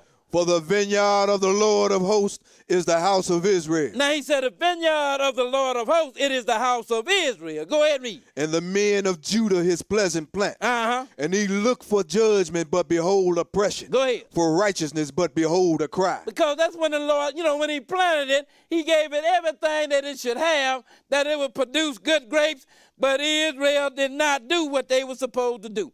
So the Lord said, I'm not going to take care of this vineyard anymore. Let's go to Song of Solomon chapter 1. And we're going to pick it up at verse 1. Song of Solomon, that's right before Isaiah. Just back up. Song of Solomon chapter 1, and we'll begin reading at verse 1. The keeper of the vineyard, that is Jesus. And I'm going to show you the color of the keeper of the vineyard. Okay, start reading at Song of Solomon 1 and pick it up at verse 1. Go ahead and read. The song of songs, which is Solomon's. Let him kiss me with the kisses of his mouth, for thy love is better than wine. Go ahead. Because of the Savior of thy good ointments, thy name is as ointment poured forth. Therefore do the virgins love thee. Now, you know, this is not really dealing with Solomon. This is Jesus here. That's right. And the church. That's who this is really dealing with. He said, see what it say here? You know, that name, it said, is as an ointment poured forth. Therefore the virgins do love thee. Go ahead and read on. Draw me, we will run after thee. Now he said, draw me and we will run after thee. Go ahead and read on. The king hath brought me into his chamber. We will be glad and rejoice in thee. Go ahead. We will remember thy love more than wine. The upright love thee. Now, you know this ain't dealing with Solomon here, because it said the upright love thee. Right. And it was not the upright that loved Solomon. That's right. You know, all them strange women that he built all them pagan shrines to, that's who loved Solomon. That's right. But who is the upright? Those are the people that walk in righteousness. And who do they love? They love Jesus. Because Jesus said, if you love me, then you'll keep my commandments. That's right. This is the upright. And this is who we are dealing with here. Go ahead and read on. I am black, but comely, O ye daughters of Jerusalem. Wait a minute. He said, I am black, but comely, O ye daughters of Jerusalem here. This is the keeper of the vineyard that we are reading about. Who is the keeper of the vineyard? It is Jesus. He said that thy name is as an ointment poured forth. Solomon's name is not like an ointment, but Jesus' name is like an ointment. You know what an ointment does? It heals. You understand what I'm saying? Anytime you have a spiritual ailment, what name do you call on? Jesus, don't you? That's right. And when you have a physical ailment and you have somebody come and pray over you, and what name do they do it in? In the name of Jesus. That's right. You got a demon on you and you need to have it cast out. What name do you do it in? Jesus. In the name of Jesus. That's right. Thy name is as an ointment. Not Solomon's name, but Jesus' name. But now he said, I am black, but comely, O ye daughters of Jerusalem. This is the keeper of the vineyard here. This is Jesus that we are reading about. An Israelite. That's right. He just told you in Romans chapter 9 that even Jesus was of the Israelites. Go ahead and read on. As the tents of Kedar, as the curtains of Solomon. Go ahead. Look not upon me because I am black, because the sun have looked upon me. Look here, the sun not going to make you black. You understand what I'm saying? If you ain't a dark-skinned person already, the sun ain't going to make you black. Go ahead and read. My mother's children were angry with me. He said, my mother's children, they were angry with me. Go ahead and read on. They made me the keeper of the vineyard. They made me the keeper of the vineyard. Who was the keeper of the vineyard? Jesus. But the keeper of the vineyard said, I am black, but comely, O ye daughters of Jerusalem. Go ahead and read on. But my own vineyard have I not kept. Well, he told you he wasn't going to keep it no more, That's didn't right. he? He said, I'm going to tear down the heads thereof that it might be broken down. That's right. And I'm not going to rain on it anymore. So he's not the keeper of the vineyard. That's right. He said, they made me the keeper of the vineyard, but my own vineyard I did not keep. Who is his own vineyard? Israel. Go ahead and read. What verse out? Verse 7. Go ahead and read. Tell me, O thou whom my soul loveth, Uh-huh. where thou feedest, where thou makest thy flock to rest at noon. Uh-huh. For why should I be as one that turneth aside by the flocks of thy companions? Go ahead and read. If thou know not, O thou fairest among women, go thy way forth by the footsteps of the flock, and feed thy kids beside the shepherd's tent. Well, that is good. Now, so he said they made me the keeper of the vineyard. And the keeper of the vineyard said, I am black, but comely, O ye daughters. This is an Israelite. This is Jesus, the Israelite that we are reading about here. Let's go and look at another thing. Let's go to Daniel chapter 7. And we're going to read just one verse. We're going to get a little bit of a description of Jesus here. Daniel chapter 7, and we're going to read verse 9. Daniel 7 and 9.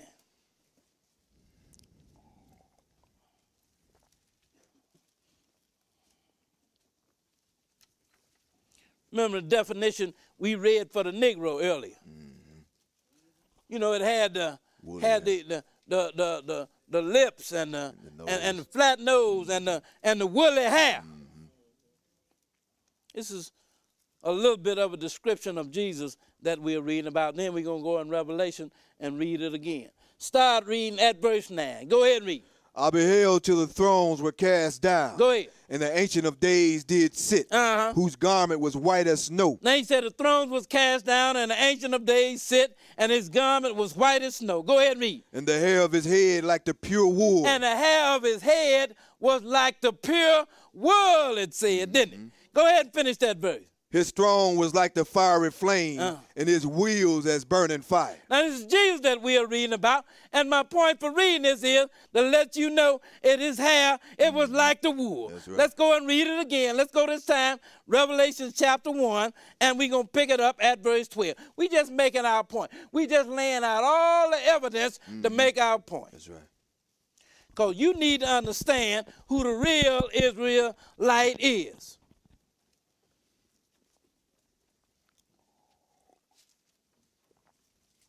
Revelations chapter 1, and we'll pick it up at verse 12. 1 and 12. Okay, when you get it, go ahead and read.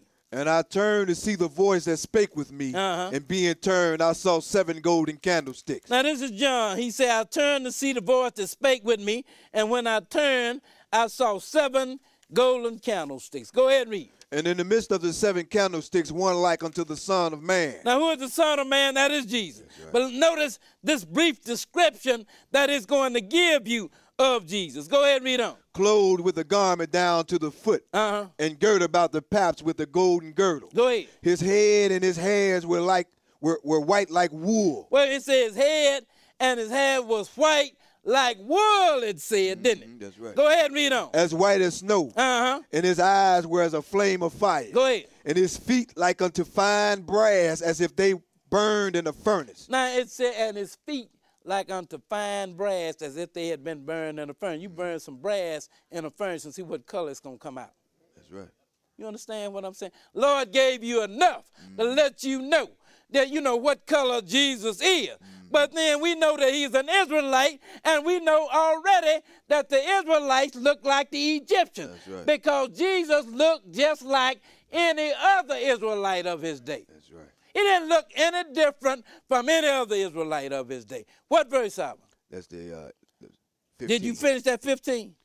And his voice as the sound of many waters. Now, let's go to Matthew chapter 2, and we'll pick it up at verse 13. Matthew chapter 2, and we'll begin reading at verse 13. You had the Egyptians. They were a dark race of people. Then you had the Israelites. They were a dark race of people. So now if you wanted to hide an Israelite, where would you hide him at? You'd hide him among the people that look like him, right? That's right.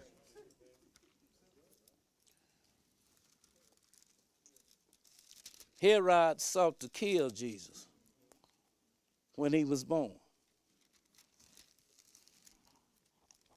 And this is what the Lord said to his parents to do with him. Matthew chapter 2, and began reading at verse 13, 2 and 13. Okay, go ahead and read. And when they were departed, behold, the angel of the Lord appeared to Joseph in a dream, saying, Arise and take the young child and his mother and flee into Egypt. Wait a minute. Now,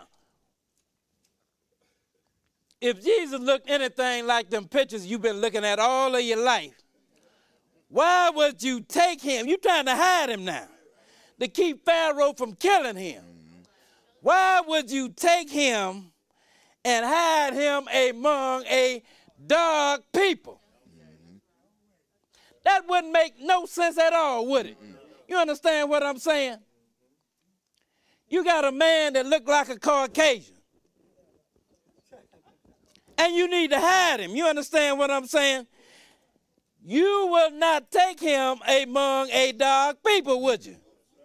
Because he would stand out like a sore thumb. But if you wanted to hide him, where would you hide him among? A people that look like him. That's right. So now the Lord said, take the young child and flee down into Egypt. Back up and read that again. And when they were departed, behold, the angel of the Lord appeared to Joseph in a dream, saying, Arise and take the young child and his mother and flee into Egypt. Go ahead. And be thou there until I bring thee word, for Herod will seek the young child to destroy him. So now, you know, he had him to take him down into Egypt among a people that look like him, so that he would not stand out. You understand what I'm saying? And that lets you know that Joseph and Mary, they had to be a dark race of people as well.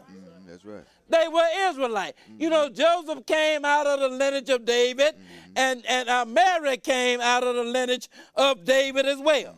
They were Israelites, and they had an Israelite baby, so they took him and hid him among a dark race of people. Go ahead and read. What verse out? 14. Go ahead and read. When he arose, he took the young child and his mother by night and departed into Egypt, and was there until the death of Herod, that it might be fulfilled which was spoken of the Lord by the prophet, saying, Out of Egypt have I called my son. Go ahead and read. Then Herod, when he saw that he was mocked of the wise man, was exceeding wroth, and sent forth and slew all the children that were in Bethlehem, and in all the coast thereof, from 2 years old and under, according to the time which he had diligently inquired of the wise men. So now, you know, here you have Jesus, and he was so, his parents was told to take him down into Egypt and hide him there among a dark people, which makes sense.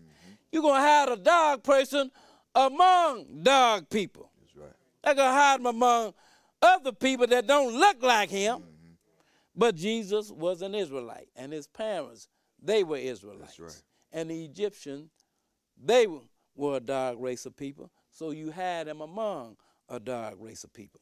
That makes sense. Now, let's go to Luke chapter 21, and we'll pick it up at verse 20.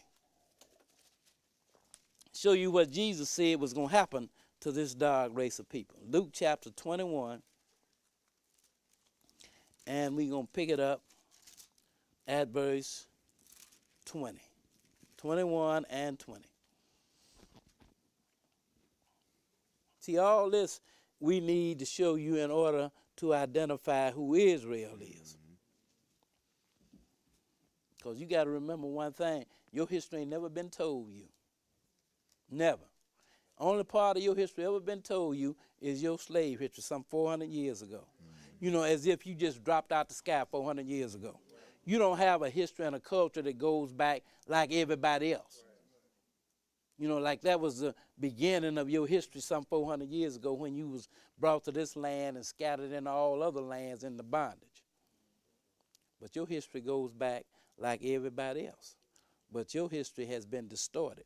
And I'm going to show you when it became distorted.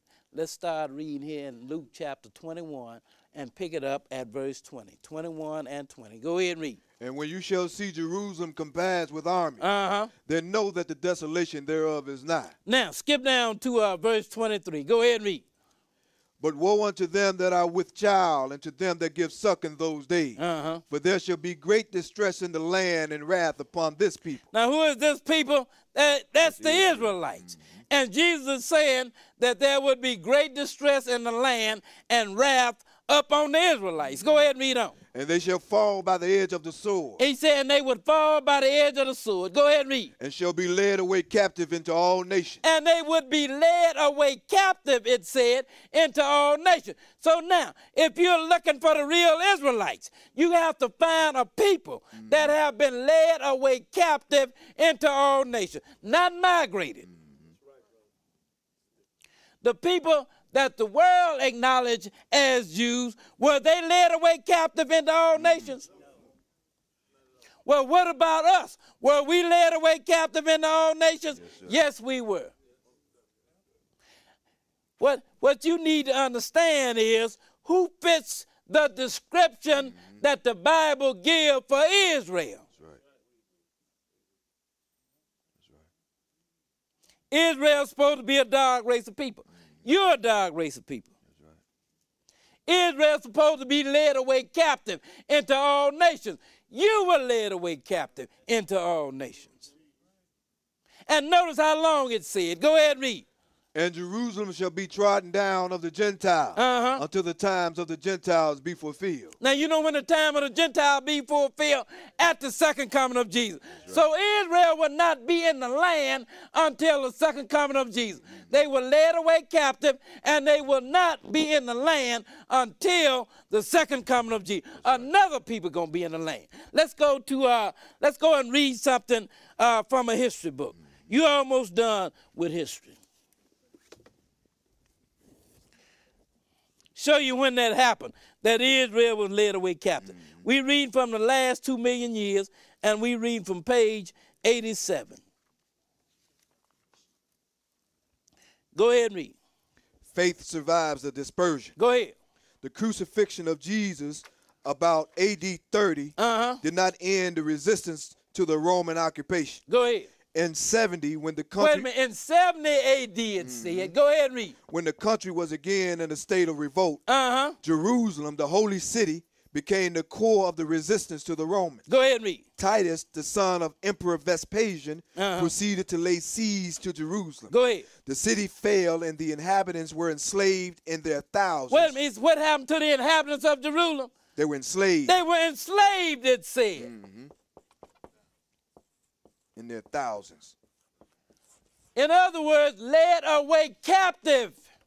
That's what enslaved mean, to be led away captive, right? That's right. Well, Jesus said that Israel would be led away captive into all nations until the time of the Gentile be fulfilled. Right. What happened in 70 A.D.? This was around 30 A.D. that Jesus made that prediction. What happened in 70 A.D.? They were led away captive. And Jesus said, until the time of the Gentiles be fulfilled. In other words, until his second coming. Because that's when the time of the Gentiles will be fulfilled. Now, let's go to read something from another history book. And it is called The Sarcophagus of Ancient Civilization. Because I'm going to show you something else that happened in 70 A.D. Find page 372. Show you what else happened in 70 A.D. Remember, you had the Israelites, didn't you? And you had the Edomites. I want you to start reading. We're going to save time.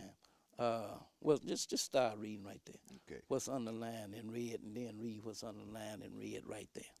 Okay, go ahead and read. Henceforth, the Idumeans were reckoned as Jews, and their land was counted as one of the 11 tetrarchies of Judea. Now, who is the Idumeans? They are the Edomites. That is another name for the Edomites. They are the Idumeans. So now Israel, they was to be led away captive, and they did in 70 A.D. Now, let's find out what happened to the Edomites, or as they are also called, the Idumeans. Go ahead and read. But the union between them and the Jews proved of little blessing. Rather, they became an element of weakness to the Jews. Go ahead. And in the moment of need, they treacherously betrayed them to Rome. Now, this was your brother that said they betrayed to Rome, because they sided with the Romans in 70 A.D. when they came down there and took Israel out. Go ahead and read on. By nature, they were cruel and barbarous, fierce and turbulent. At the time, the Romans under Titus besieged Jerusalem in 70 A.D. In 70 A.D. Now, remember, in 70 A.D., that's when Israel got taken out, right? Now, what happened to the Edomites? Go ahead and read. The Idumeans, along with the Zealot party, early joined in the rebellion against the foe. Go ahead. Through the influence of John of Giscalea, as Josephus informs us, Go ahead. 20,000 Idumeans were allowed to access to the holy city, only to fill the city with robbery and bloodshed. Go ahead. They spared nobody. Go ahead. The outer temple was completely covered with blood. 8,500 perished there in one day. Now, this is Edom that you're reading about here. And this is what he did to Israel. Go ahead and read on. But the rage of the Idumeans was not confined to the temple precincts. They betook themselves to the city and plundered every house and slew everyone they met. Now, read that's underlined and read. Go ahead and read. With the tragic fall of Jerusalem, the Idumeans as a nation passed off the stage of history and disappeared entirely from human sight. So now you got a whole nation of people just evaporated. Disappeared from the page. And so happened, it's sort of ironic that at the same time Israel was scattered into bondage in all nations. That is the same time that Idumea disappeared from the pages of history. That's right. You know where they are? Let's go to Obadiah.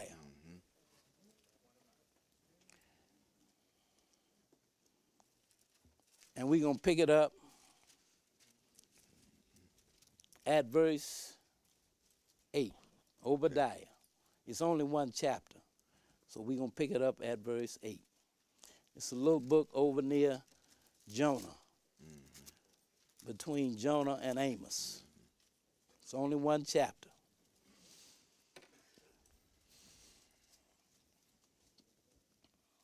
This is what happened to Idumea. Because Israel, they've been led away captive.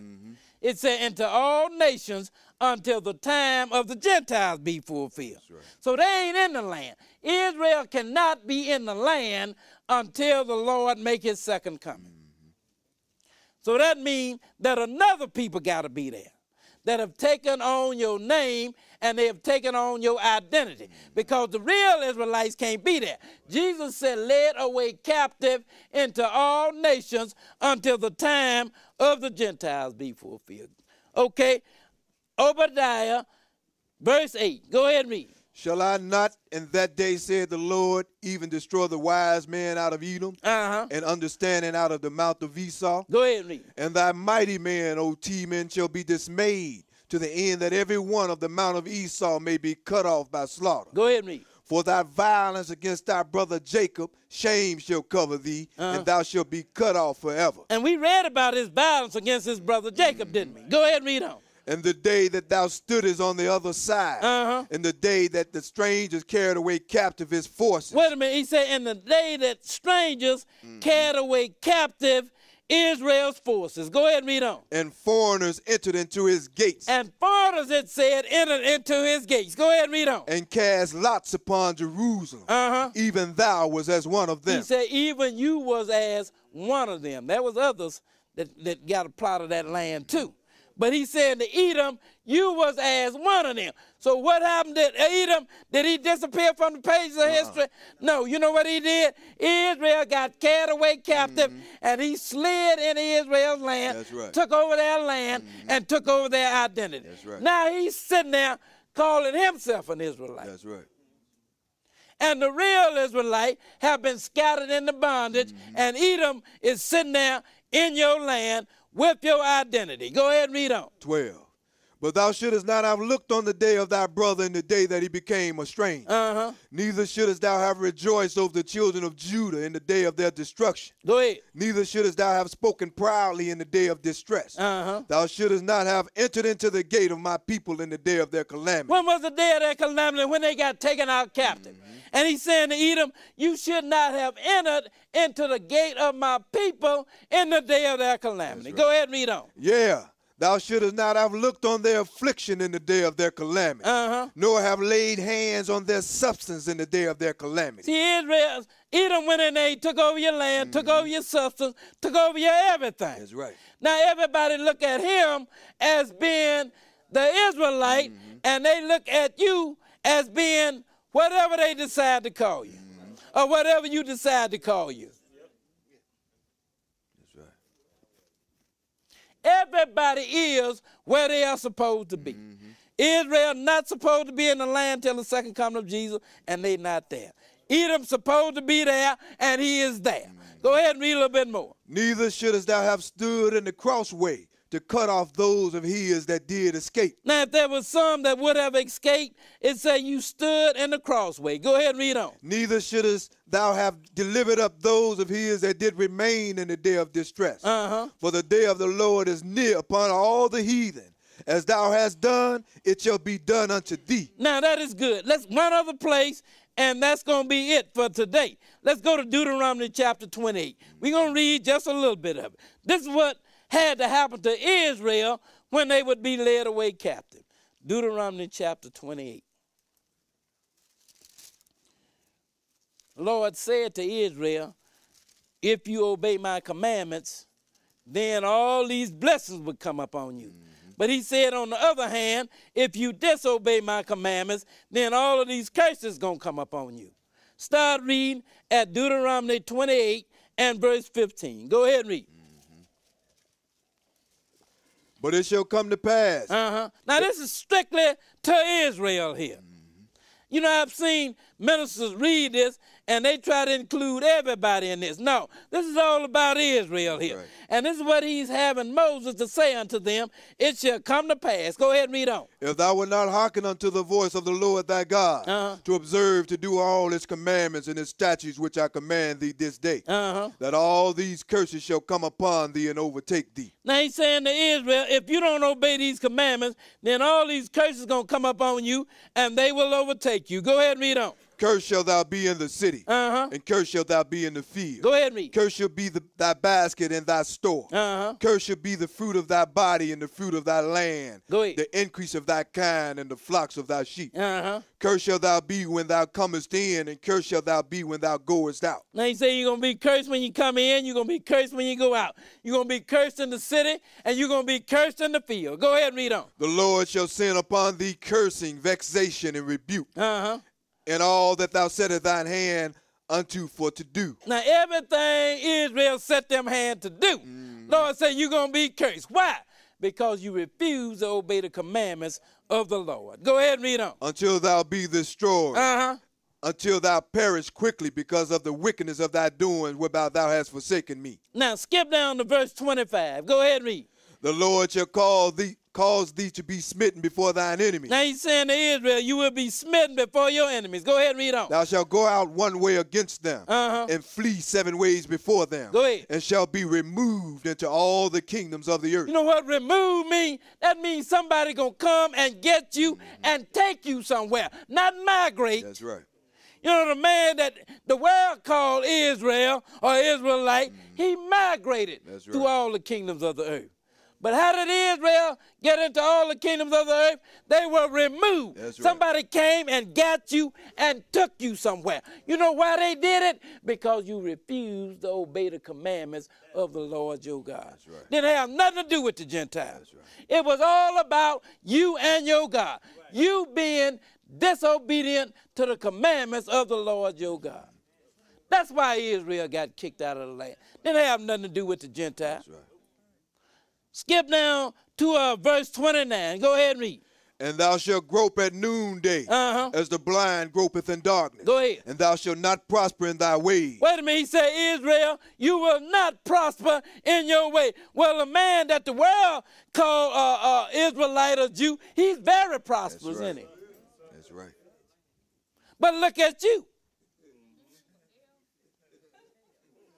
That's right. You got a couple that can slip through the crack. But Israel as a whole, they are not prospering in their way. But then the Lord pronounced that upon the real Israelites. Go ahead and read a little bit more. And thou shalt be only oppressed and spoiled evermore. He said, you shall be only oppressed and spoiled evermore. You know what spoil means? That means somebody always robbing you out of something.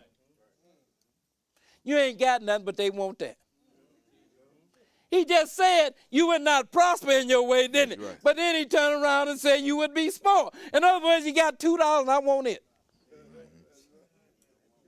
Because they always trying to figure out a way to rob you. Why? Because you are under the curse, Israel. Because you refuse to obey the commandments of the Lord your God. Skip down now to verse 43. Go ahead and read. The stranger that is within thee shall get up above thee very high, and thou shalt come down very low. Now, when you be carried away captive, in whatever land you find yourself, Israel, the stranger going to get up very high, and you going to come down very low. In other words, he going to be on the top, and you going to be on the bottom. I don't have to tell you who on the bottom. You know. You might not want to say it, but you know who on the bottom. Go ahead and read. He shall lend to thee, and thou shalt not lend to him. In other words, Israel, you would not be doing any lending. But the man that they call Jew or Israelite, he is the one that does all the lending, isn't he? That's right. Every time you sit down in a bank to take out a mortgage to buy you a little hut somewhere, you are sitting before an Edomite. And if he's not looking you dead in the eye, he is the one in the back room calling the shots. He is the one that does all of the lending. That's right. But the Lord said to Israel, you will not do any lending, you will do all of the borrowing. The evidence says again that you are the Israelite. Because you can't loan nobody nothing. That's right. If you need some money, don't go to an Israelite. That's right. Because he'll probably beat you asking.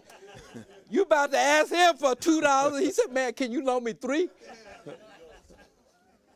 Because you ain't got nothing. You understand what I'm saying? Why you don't have anything is because the Lord put these curses up on you. He said when you be led away captive, then this is the conditions that you will find yourself in. Who do these conditions fit? If you're trying to really figure out who Israel, just find out who got the curses on them, and you have discovered Israel. That's right. Go ahead and read a little bit more. He shall be the head, and thou shalt be the tail. And he will be the head, and you going to be the tail, and everybody else is the head, and you are the tail. Go ahead and read on. Moreover, all these curses shall come upon thee, and shall pursue thee, and overtake thee, till thou be destroyed, because thou hearkenest not unto the voice of the Lord thy God, to keep his commandments and his statutes, which he commanded thee. See what he said? Why these curses going to come up on you and overtake you? Because you refuse to obey the commandments of the Lord your God. Was this just for that generation back in Moses' time? Listen to what it said here. Go ahead and read on. And they shall be upon thee for a sign and for a wonder. Now, you know what a sign is, don't you? A sign is something that points out something. He said these curses would be up on you for a sign and for a wonder. For how long? Go ahead and read on. And upon thy seed forever. And up on thy seed forever. Now, you are not the people that was back there then, but you are the seed of the people that was back there then. Right. So again, if you want to find out who the real Israelite is, just find the people that have these curses up on them. Find the people that was led away captive into all nations. Find the people that can't do no lending, have to do all of the borrowing. Find the people that's on the bottom and not on the top. Find the people that have these curses on them. Skip down to verse 63. Go ahead and read.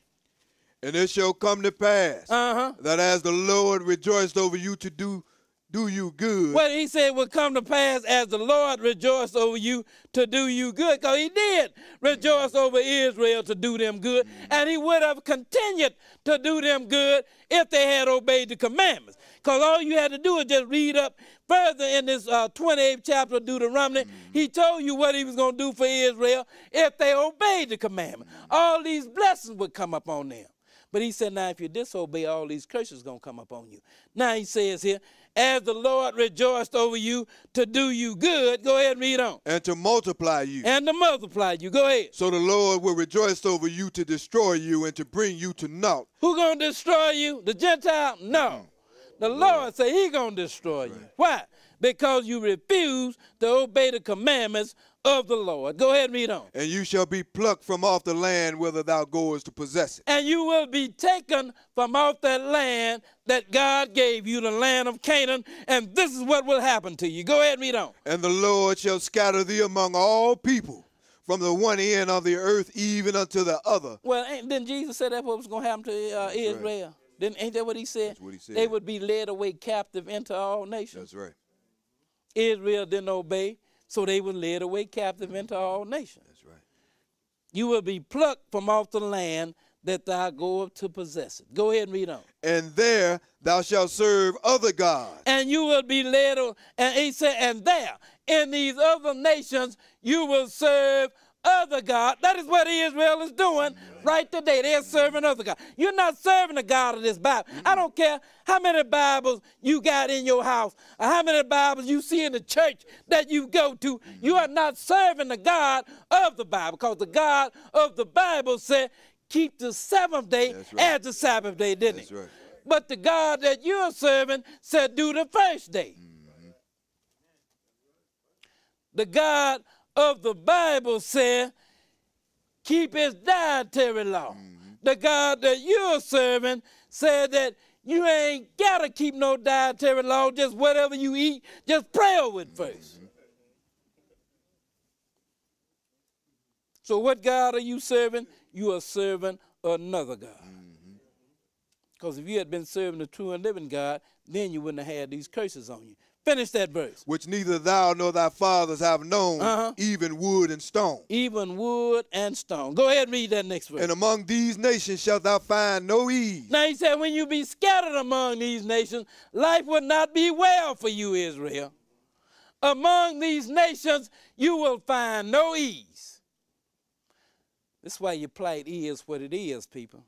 Because God did not send you to these nations for you to be blessed. He sent you to these nations for you to be cursed, Israel.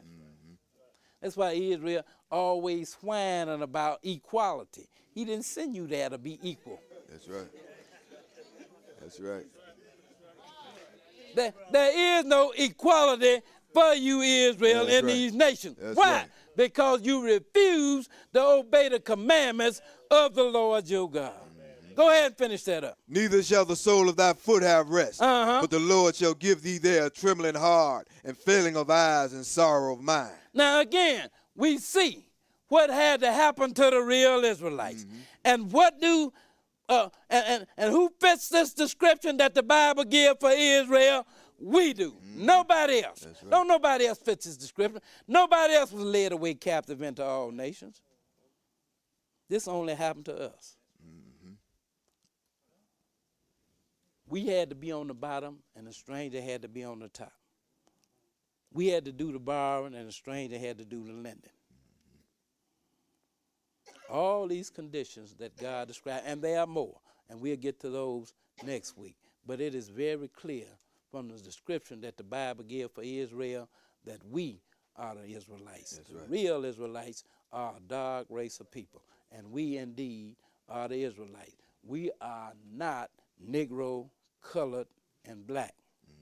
That's right. And you are not African either. That's right. You understand what I'm saying? Right. We are the ones that's always trying to connect ourselves to Africans. But you don't never see them trying to connect themselves to you. No. No, sir. You know why?